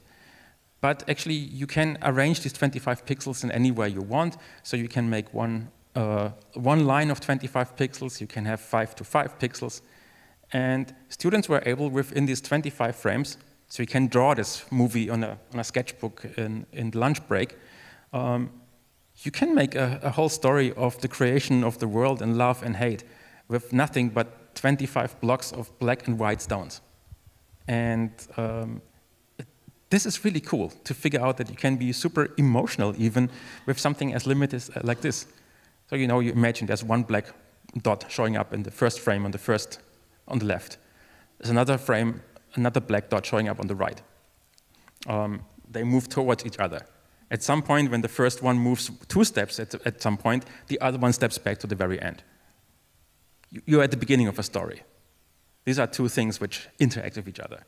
And they can meet, and suddenly everything can become flickery. That could be interpreted as whatever you want, and you can tell stories. And I find this really fascinating, how you can become creative with the least amount of elements. And if you go back to electronic music, where you have the ability to shape every single of these elements to be the most beautiful, shiny element ever. So going back to the bass drum example, if you really want to have this one bass drum for 5 minutes, there's nothing wrong with shaping this bass drum for 2 days till it's the perfect sounding bass drum which actually you enjoy listening to over small speakers, big speakers, gigantic speakers. And so in a way I try to keep this thinking alive, that I try to achieve something with very limited amounts and not get caught away by this very easy route of just adding more to feel comfortable. So reduction is the most difficult thing to achieve, I guess. Well, I hope we've managed to achieve scratching the surface. Thank you so much for being here. Please, everybody, give Robert Henke a huge thank you.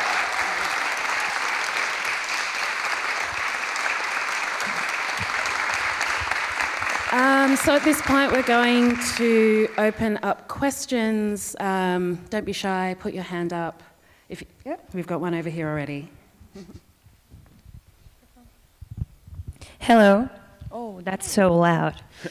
Okay, first of all, thank you very much for sharing the whole experience. I mean, I find it very, very inspiring how passionate you are about all the stuff you talk about. It is inspiring for a lot of us who are upcoming musicians, producers, and some of us, hopefully, artists too. So my question is, since you talk a lot about art and how art works and how your art works, I wanted to know your opinion about what do you think about art now?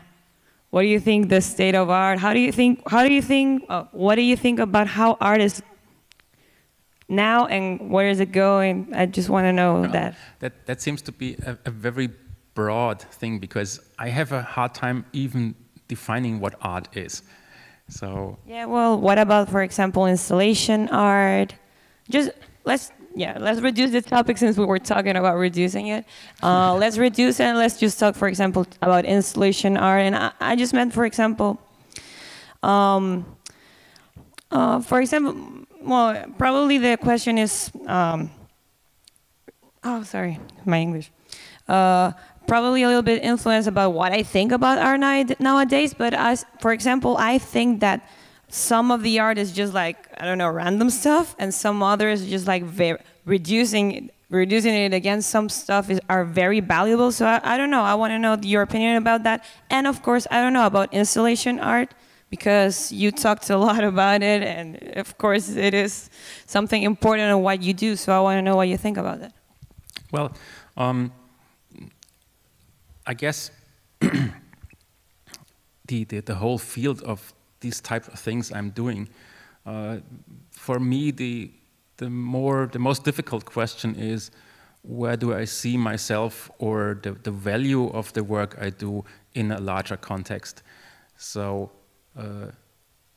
I might take your question as a starting excursus to something that I'm occupying myself a lot with, that has to do with the question of where is the art going. When I made electronic music in the early 90s, it was very clear that this is not commercial. This is underground, which means it doesn't take much money to do it. There is no large audience, and it has no resonance in a larger scale. Very early then, what happened was that, for instance, with the advent of drum and bass, which I very much liked and still do, suddenly you saw drum and bass under car commercials, because this type of more melodic, upbeat music fit very well with this kind of agency vibe of the future. And the same thing happens in an even faster evolution with all this digital media stuff these days. Whatever adventurous underground idea you can come up with, how to use mapping, LED pixels, lasers, video, glitch, whatever it is, you are just 1 centimeter away from the next big agency who is doing exactly the same with the same ideas for Volkswagen, Audi, Tesla, whatever.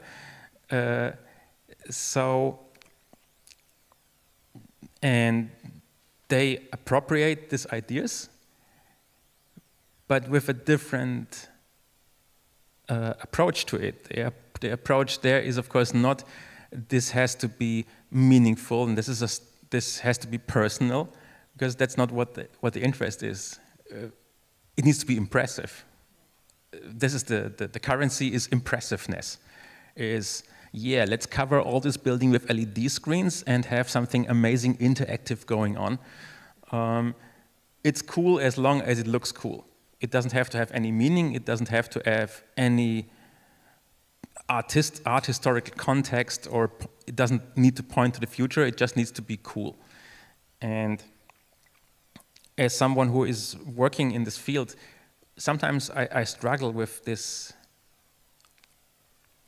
scenario, because on one side I'm this cool famous person who is one of the co-inventors of Ableton Live.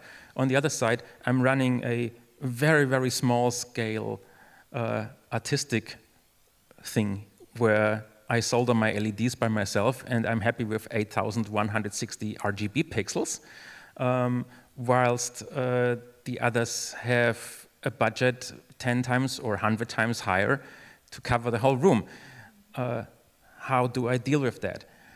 And I deal with this by trying to convince myself that the point is not having the most impact, the point is doing something that is personal.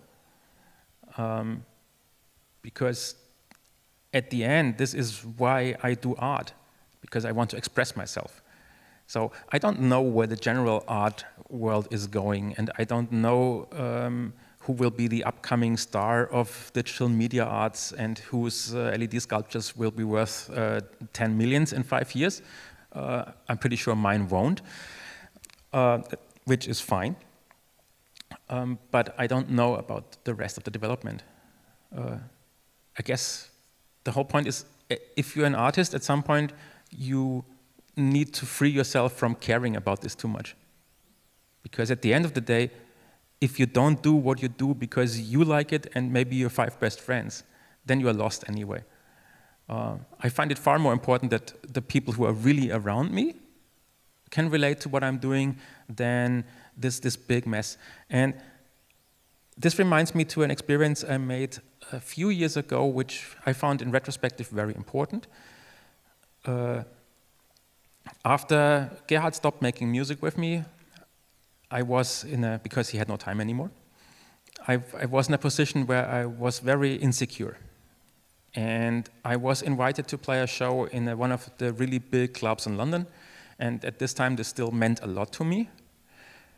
And I was really very, very nervous about that. And I thought, this kind of music which I do is strange anyway. And so I tried to deliver a set that was a little bit more upfront. So I had my best intentions. My best intention was a Saturday night, and I need to deliver. And I played this set, which was, well, a bit more techno and more mainstream than what I would do usually. And the people were dancing, and the organizer was happy. So everything was cool. The next day, I read on a message board of a forum I was reading, I was so incredibly disappointed by the Monolake show yesterday. If I want to hear boring, generic techno, I can go anywhere. I wanted to listen to a Monolake show. This was completely bullshit. And I was reading this, and it was like it hit me really right in there, because I knew immediately that this person was right. I kind of tried to sell my soul out of insecurity, and probably if I have done just playing back what I would usually do for my friends, maybe not 95% of the drunken people there who wouldn't care about the music would have been that happy. But these 5% or 10%, or who knows, 30% of the people who deliberately came to see me would have been much, much more happy.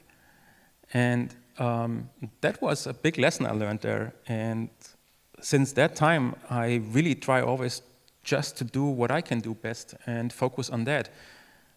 Even when I risk sometimes that the majority of the audience might not appreciate it. I mean, it happens sometimes that you are booked to a place and you know beforehand, or you know at the moment you arrive, that you're going to have a tough night here because the promoter obviously didn't listen to what you're doing and the audience will not like it. What you do in such a moment is you look out for the 5 people in the audience who you assume who will like it, and you focus on them. And the moment you start playing, you look in their eyes and you smile at them, and you wait for them to smile back at you. And the whole concert you deliver to them. And this always works, because they will immediately notice that this is happening for them right now, and then don't care about everyone else. Because even if everyone else afterwards will go away and will not be appreciative of what you're doing, these 5 people will come to you at the bar and say, "Oh, thank you, man." And you're good. So that's the thing to take home.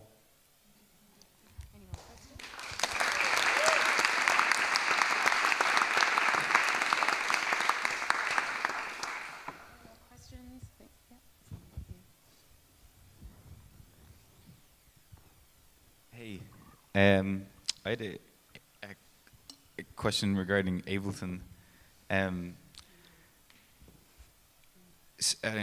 I guess it kind of concerns the creativity and limitations idea that you were talking about as well. So I'm an Ableton user. I have a friend who's also a producer, and he's a Logic user.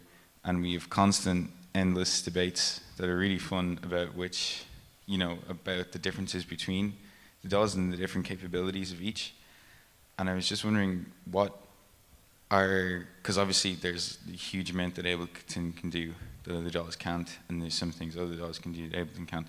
So what are the influences, like what makes you kind of make the decision, we're going to be able to do this, and we're going to focus on this, and we're not going to have is it that you don't want to be, like, Ableton isn't really concerned with being, one particular thing, and you have an idea of like what exactly you want it to be? Is it like that, or is it just? This is a very, very difficult question, and since the company is now quite matured and old, and also reasonably large, there is a lot of people discussing these topics. It's not this kind of super hierarchical top-down thing, and you also learn that you do some marketing research and you talk to people, and you talk to people from different cultural backgrounds, from different musical backgrounds, and you try to boil all these external influences and your own ideas into a meaningful guideline of what to do next. So it's always a mix of listening to your customers, listening to other customers who don't like your product, that's equally important, and listen to your own ideas and try to come up with conclusions. At the beginning, the answer was simple. We did something where we had experience in. So we knew how to make a software that works for people who want to make the type of music we like. So the decisions were easy. None of us could read a score, so the idea of implementing a musical notation was very far out. That's the simple, most basic reason why in life there's no musical notation. No one has a clue. Nowadays, things are of course different, but the question is how many of our users would rely on musical notation and how many other users of us would actually rely on other things which we can improve. There is no shortage of ideas. There's no shortage of wishes internally. There's tons of pages of things which we like to do. There's a severe limitation of actually development time. So as a matter of fact, if someone watching this now on YouTube and you're a C++ developer and you want to relocate to Berlin and work for a really nice company with a lot of cool people and shaping the music software of the future, write us an email. So, commercial end. I'm serious about this. We could do a lot more with more developers, but everyone needs developers, so they are really rare. And we compete with companies like Google who can pay a shitload more and offer a lot of things a company even of the size of Ableton can't. The decision-making process these days becomes also more complicated due to the fact that the whole market situation is changing a lot. For 20 years we could rely on for almost 20 years you could rely on the laptop is the thing. Nowadays you already notice that there's a whole generation of people who thinks laptop, that's the stuff my parents are using. So here's my iPhone, show me something that I can do with my iPhone. Every software company, not only music software, but of course also music software, has to face the fact that these things are the stuff the parents are using. And so a lot of development resources already have to go into thinking about what products do you offer when the laptop is not hip anymore. This alone takes an enormous amount of resources. You see that in general, people who years ago abandoned hardware to do all on a computer screen, suddenly buying all these little boxes which do cool stuff. So there is another change where people like hardware and where people expect that hardware is doing a lot of their cool work. Then you have things like mastering services, which means you don't need to go to a mastering studio anymore. The next step in this thought chain is perhaps the classical way of mixing tracks is also at some point a thing of the past. If an algorithm is better in mixing my tracks, then I don't need to mix tracks anymore. But maybe this even would imply the classical idea of tracks is not existing anymore. So you can start thinking in a lot of ways that seem to be completely from a different planet, from a 2018 perspective, but maybe from a 2025 perspective looks like the way you make music in 2025, if you are state of the art, has nothing to do anymore with this concept of this is my bass drum track, this is my hi-hat track. Who knows? I'm not saying that this will be the case. I'm just saying that this is something to think about now, because if you think about it in 5 years, it's too late. So if you think about all these questions, and on top of the question of just making sure the software does all these little improvements which you want to have, and the list is endless. People love the comping feature in Logic. Live has no nice comping. It's something I personally don't care a lot, but there's a lot of producers who do classical music production, like classical pop production, who really require that feature to happen. So you have to allocate resources to this. And then we have some crazy ideas what we can do in the reality of something more with the session view, which is beyond what's possible now. So there's all kinds of ideas. And really the big difficulty is figuring out which of these ideas can realistically be included in an upcoming release. And you always have to make a balance between, you need to deliver something that people really want to get their work done. So that's the bread and butter stuff. If you make a big release and you don't offer an improvement on the basics, people will be really angry. At the same time, people also expect that they get something that is inspiring. That needs to be something that is not perceived as, oh, finally Ableton has this feature, but, this is interesting. But if you only do this, then the people will say, guys, you don't even have comping. Why should I care about feature X? So you see that this decision-making there is a really complicated science. And no one can guarantee that we make the right decisions there. We just try our best to come up with something that at the end of the day makes a lot of users happy. I tend to make long answers to short questions. Thanks. Were there any other questions from our participants? Oh, there's somebody up the back. Doesn't matter. Question is question. Was there a question from you? No. Yeah. Okay.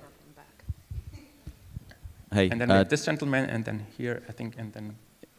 Hopefully a quick one. David, part of the studio team. I follow your Facebook page the other day. I seem to remember you were having a bit of a discussion about design, especially regarding sort of modern plugins and stuff. And in the studios, we're sort of running a lot of the UAD sort of emulations of classic machines, which I think you might have had maybe not issue with, but you had some things to discuss, which I thought, if your viewpoint is still the same, might be quite interesting to share with a couple of people. I think I assumed you refer to the discussion I had about the UI of the Synclavier plugin. I can't remember the specific example, but in general. So, because normally I don't care, and as a matter of fact, I think UAD does a fantastic job with, like DSP-wise, their stuff is insane. And if you had asked me a few years ago, I would be a strong opponent against this photorealistic kind of having hardware and software approach. Nowadays, I'm old and mild, and I say, it sounds great and it looks familiar, and I wouldn't know how else to do it, so I'm fine with that. The specific case where I was annoyed was if a design tries to provoke the feeling of the real old stuff, and I just happen to love and know the real old stuff inside out. And then within the design, there is this odd inconsistencies that throw me out of my dream. It's kind of, you're in a movie and you go in the movie and you want to experience this movie, and you're willing to accept that this is a science fiction and you're in the year 2200, and you're willing to accept that everyone can just teleport. It's all cool. And then there comes a commercial in between and brings you back to actually you're sitting in a cinema watching a movie. And in a way, this specific plugin to me felt like this. Everything on the surface felt like, yeah, I'm back in the 1980s and I'm operating this vintage machine, and I forget that I'm using a plugin because it sounds really great, it does, and I'm within this machine.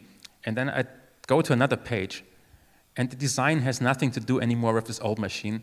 And on top of it, in my personal opinion, and I'm very opinionated about those topics, I'm a pain in the ass inside the company, they did a lousy job. And this was what frustrated me, and this was what caused my rant, because I thought, in this specific case, there's probably only one chance for a manufacturer to bring this old classic back to life, because it's a lot of work to code this, so it was quite some effort. And if you have this unique chance to put a historical piece of music technology history into the 21st century and make it accessible to a new generation, you do this once. And if this one company has been doing it, it is very, very unlikely that another company will take the same effort to do it again. So for the rest of the time, all these upcoming generations, which will never have the beauty of wasting 1 kilowatt of electricity for booting a crazy old tower of electronics, experience this machine via something that, in my opinion, is not nearly as cool as it could be. And that made me angry. So this is the type of anal focus on detail that sometimes keeps me from making music. But this was the specific moment. There's other moments where, as I said, I use plugins that look like that, and I even discovered myself smiling at the fact that they look like the hardware. A plugin which also looks ridiculously close to the original hardware is, I forgot even, I think Softtube released the device EQ1, which is a fantastic DS1, the compressor. So this is a very expensive mastering compressor, which I used when I was still cutting vinyl records in my past life. And I really like this compressor. And it's totally out of reach financially for normal people.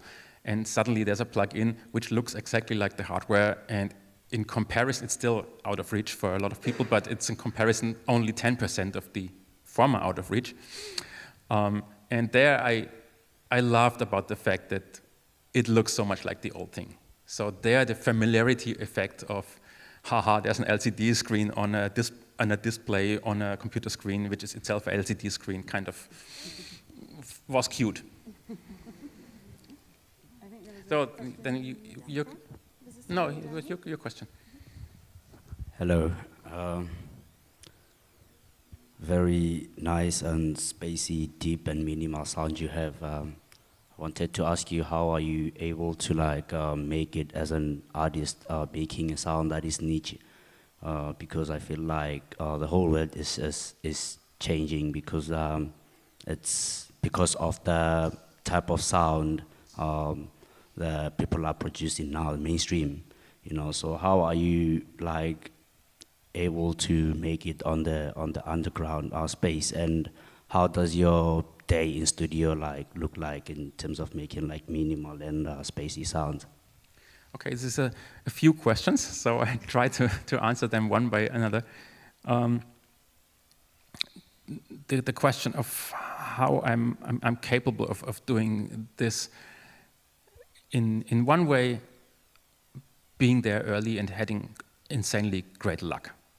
So the fact that I was able to make records and the fact that I met people who released my music was just a nice coincidence.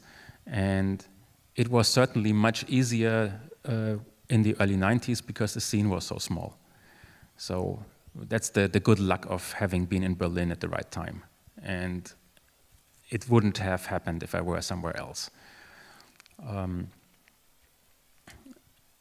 unfortunately, a lot of things in life that are really important are just random, both in good ways or in really bad ways. And there is nothing you can do, or not much you can do to avoid the one thing and to achieve the other. You can just try to do your best always and see where you end. The other question is easy to answer. My studio life is very limited these days because due to since I can think, my problem is that I'm interested in too many things. And so I made this big fuss about reducing options, and at the same time I feel like I try to become the Da Vinci of my own brand, which knows everything about everything, which is a concept that already in the Middle Ages didn't work anymore. So I don't stop working for Ableton because I feel this company is part of my personal history, but also because I really like it. So parts of my brain just enjoys thinking about these technical aspects. I make still music because when I'm in the studio and I listen to sounds and I'm able to mix them, and especially actually when I perform live, I have these moments where I feel severe happiness, where I think, wow, this now is really coming together nicely, and this could go on forever. And sometimes I have this also when I go somewhere and listen to music. So I need to continue doing this simply because it's so satisfying. It's also satisfying to work with my lasers because I'm interested in this. So I also need to do it. If someone would tell me, okay, you have to decide between, you only do Ableton, you only do music, and you only do your installations, I would have a hard time to say what I would do. My first guess is that I could easiest go away without Ableton, but I'm not sure if on a second guessing this would still be true. But to make a decision between I only make music or I only work in my installations, that's impossible. I have no idea what I would prefer. So as a result, I try to find a very strict time management regime where I say, okay, I need to work on a new music. And now this week I try to not do office work, I try not to do emails, I just go in the studio. But unfortunately, it rarely works like this. So I need to force myself to spend time in the studio. On a very practical level, what I did is I was reducing the amount of equipment I have so that I don't spend too much time thinking about, do I use this synthesizer or this, or do I use that plugin or that? And say, okay, if I want something that makes a nice string sound, I use this one machine which I have been using since the mid-90s to do that, and that's it. And I don't need to buy another synthesizer for the same job. Because instead of thinking about this sound is nice, but perhaps this one is better, or that one, it's not connected. Damn, it's not connected. This is channel 17. This is, the cable is too short. You know, you spend easy an afternoon to get this one synthesizer to work, and then you figure out at the end that this chord doesn't need to be in the track at all, instead of making music. So I try to have a very strict regime there where I try to focus on things. One work recipe I figured out in the last years which helped me is that sometimes I'm not really in the mood to make music, but I'm in the mood to create sounds. So I just record sounds. I play with my machine and say, oh, this is an interesting bass sound, or this is a cool percussion sound. I record this, I give it a nice name, and I put it in my sound library. And then when I'm in the mood of making music, I don't need to spend so much time making sounds. I just think, I had this great snare with this long reverb tail, and I just find it and I put it in, and if I have good luck, it's right there, and then I move on. So part of my strategy to achieve the sound I achieve is by spending a lot of time making sounds and then just using them. And I guess this is pretty much everything I can contribute. Apart from that, there's always too much reverb on everything. Was there anybody else? Oh, we've got Mike over there.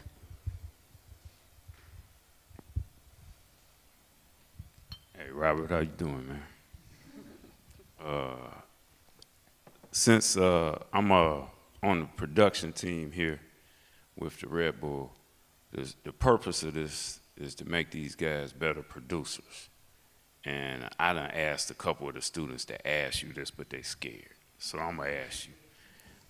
Can you, by you cutting records and me owning Ryan's old lathe, I'm sure you've seen a lot of these digital productions that's really smashed out, incorrect levels.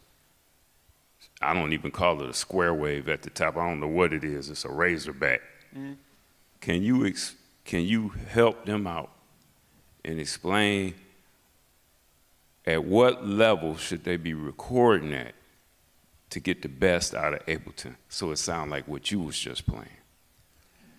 Well, I cannot recommend anyone to make something that sounds like my stuff because I'm personally not entirely satisfied with that sound. So please, if you try to record something, make something that sounds significantly better.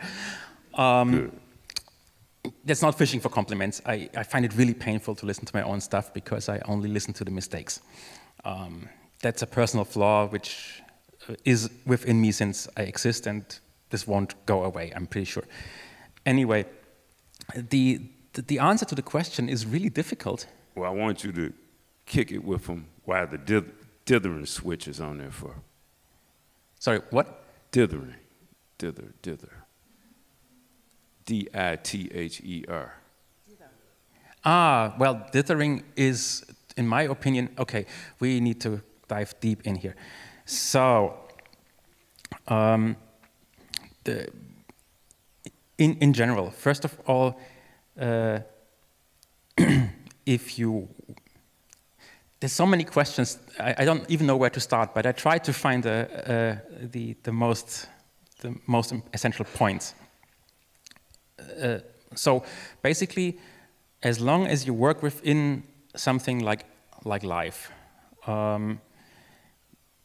the idea of maximum level, like when the meters turn red, as long as you're inside live, is just a convention. And this convention says this is 0 dB.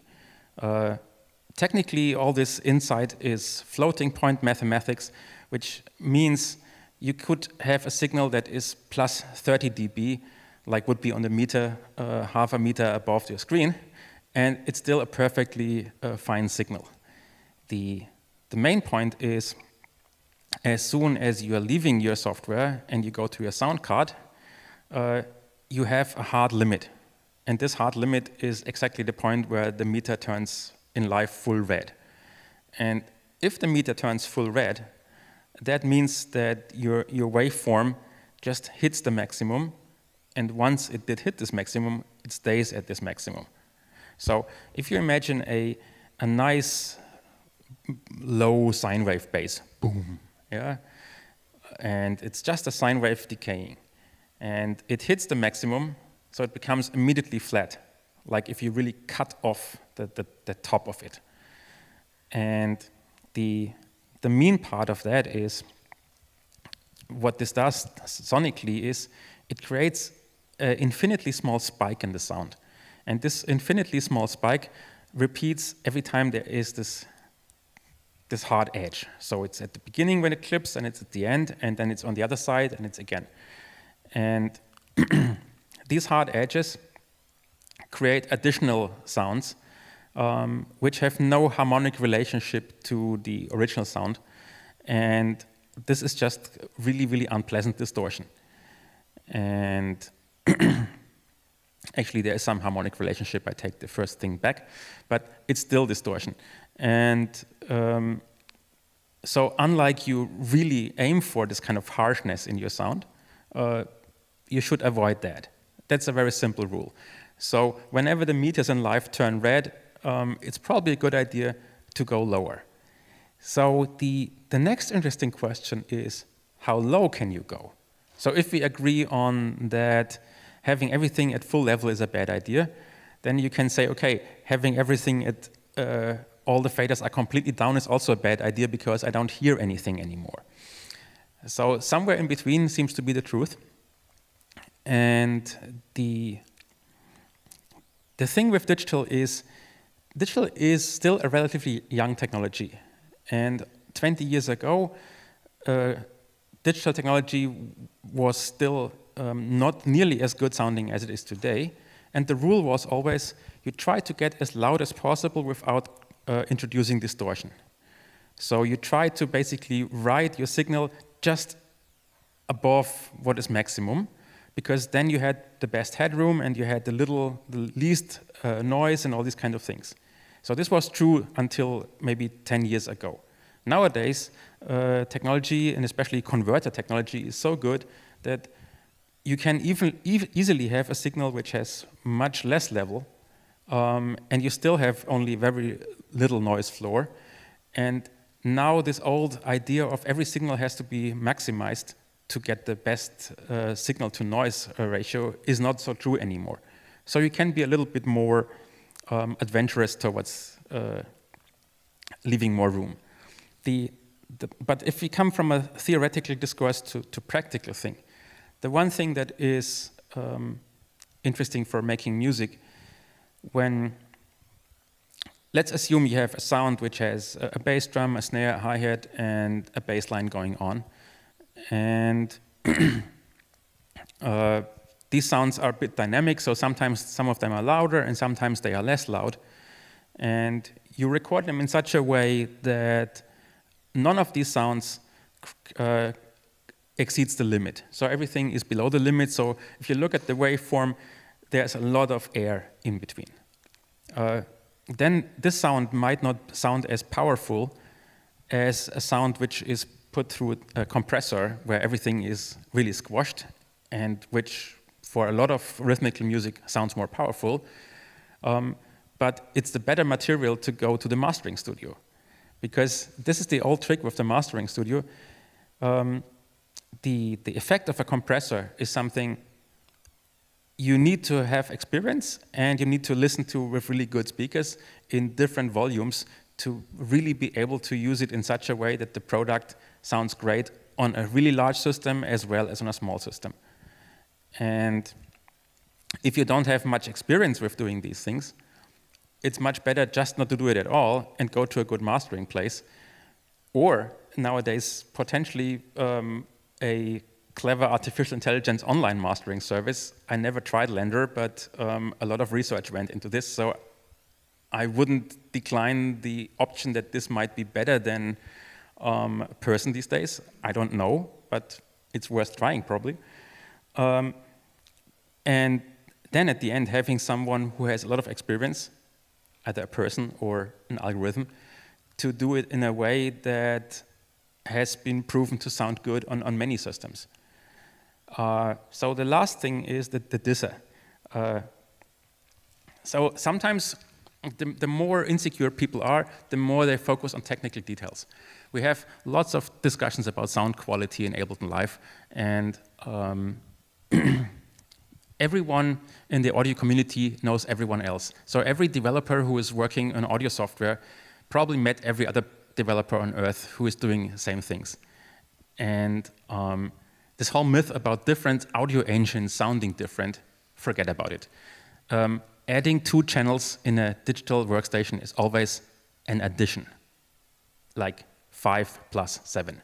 5 plus 7 is 13 in Logic, in Cubase, in Nuendo, in every single application everyone writes. So it's the same. And I know that afterwards, when this will be published, there will be endless discussions about this, but it's still the same.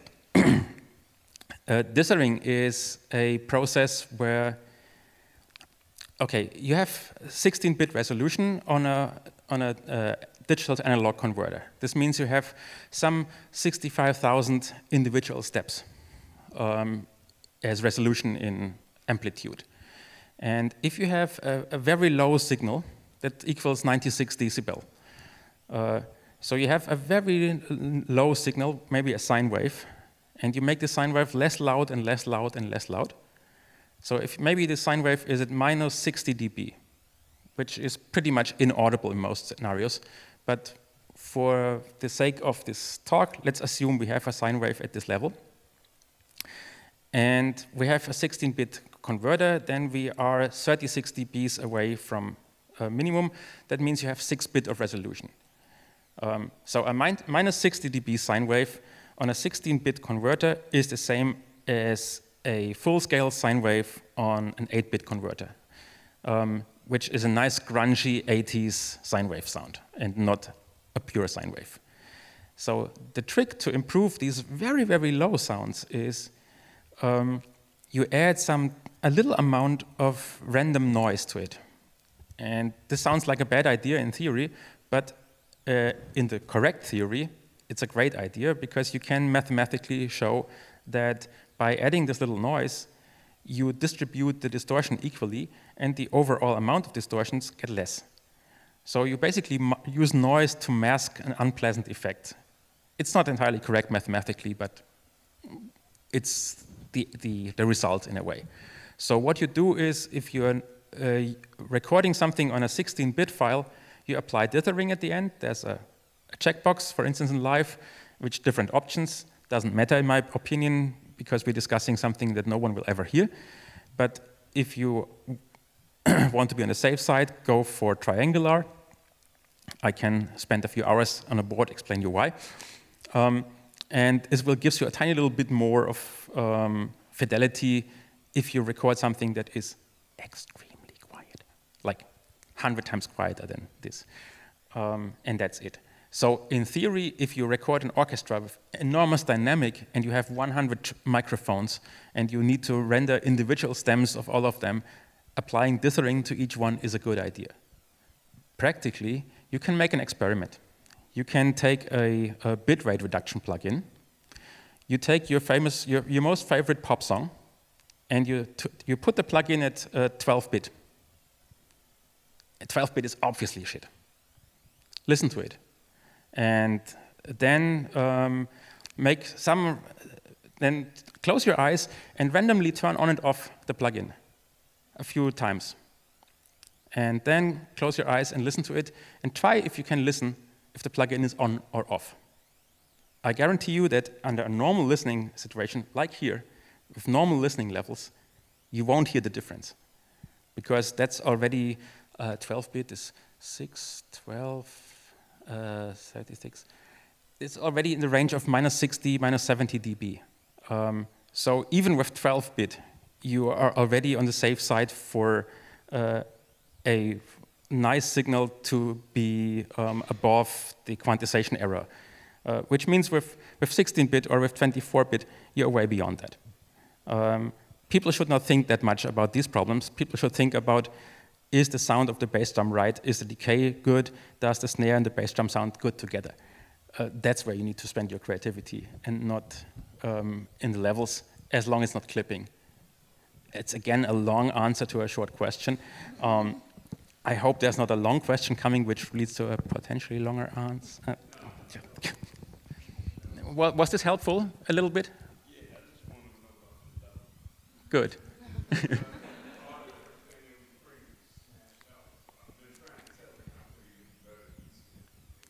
Well, there's one single thing. I mean, it's one of the producers I admire most is Mark Ernestus, or former Basic Channel and now Rhythm and Sound and all these amazing things. And I always thought, because this stuff of them, especially the early stuff, is really deep. And you always think they must use tons of compressors. And I had the chance to work in his studio once, and I was surprised because I didn't find a single compressor in there. I said, hey, Mark, where are your compressors? And Mark told me, I really don't know how to work with compressors. Nothing here is compressed. So he's super about mixing, about spending half a day to decide that this needs to be half a dB louder. And he's doing a perfect mix and no compression. And to me, this was really a surprise.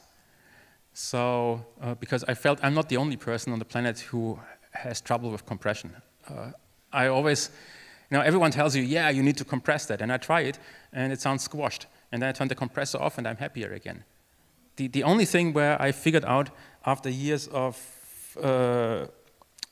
being the first member of the Anti-Compression League was that when I perform club stuff live, then having a compressor is sometimes helpful because on a smaller PA you just get more the feeling of intensity. So my pro tip for performing live is add a compressor at the end of your output signal and have a slider mapped to compression ratio, no, to threshold.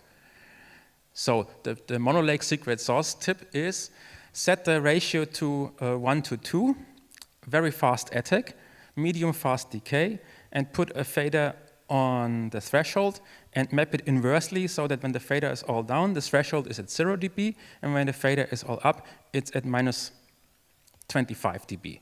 With this strategy, and have make-up gain turned on. So in this scenario, if the fader is all down, your compressor is transparent, and the further you move the fader up, the more compression in your signal you get. And that's a great thing to play with when you perform club music live. Huh.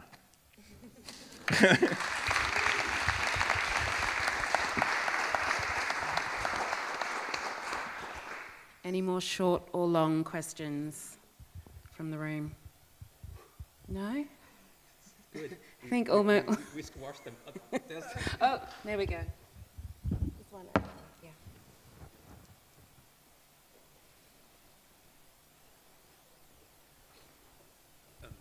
yeah. Hello, Mr. Henke. Thanks for making my life much easier. Good to know.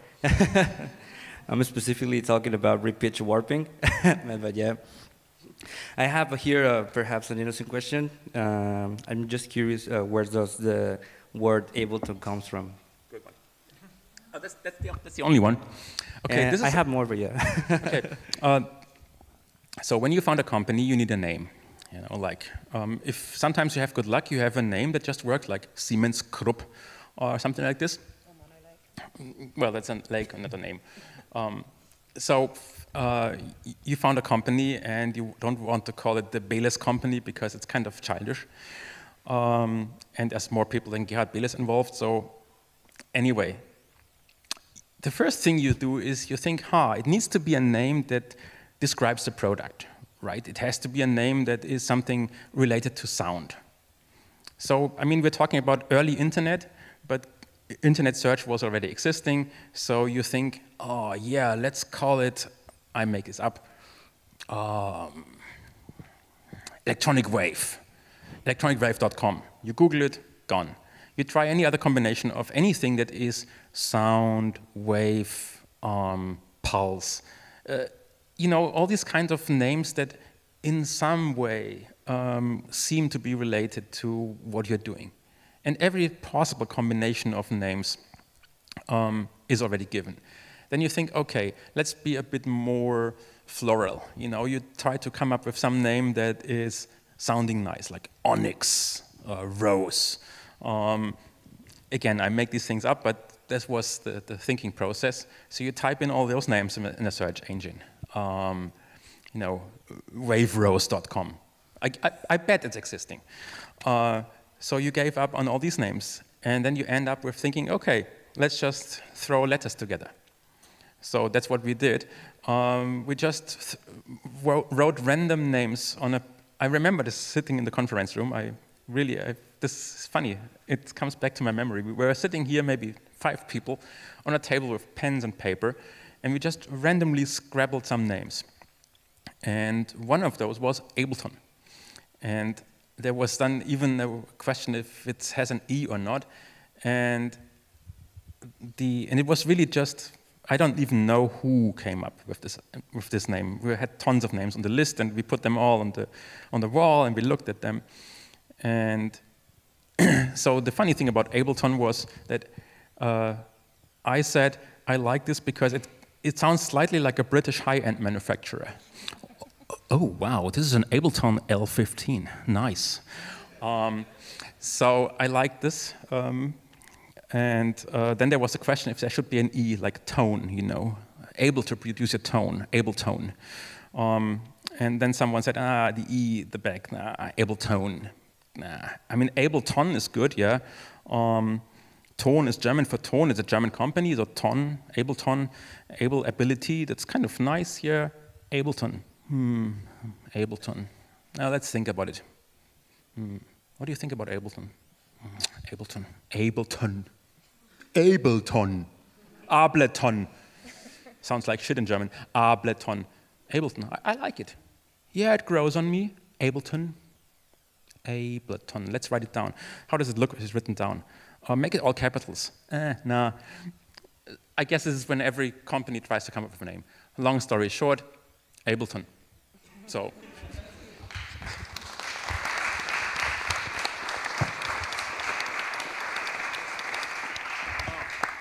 And of course, www.ableton.com. Website not available. Yeah! Like, it's free.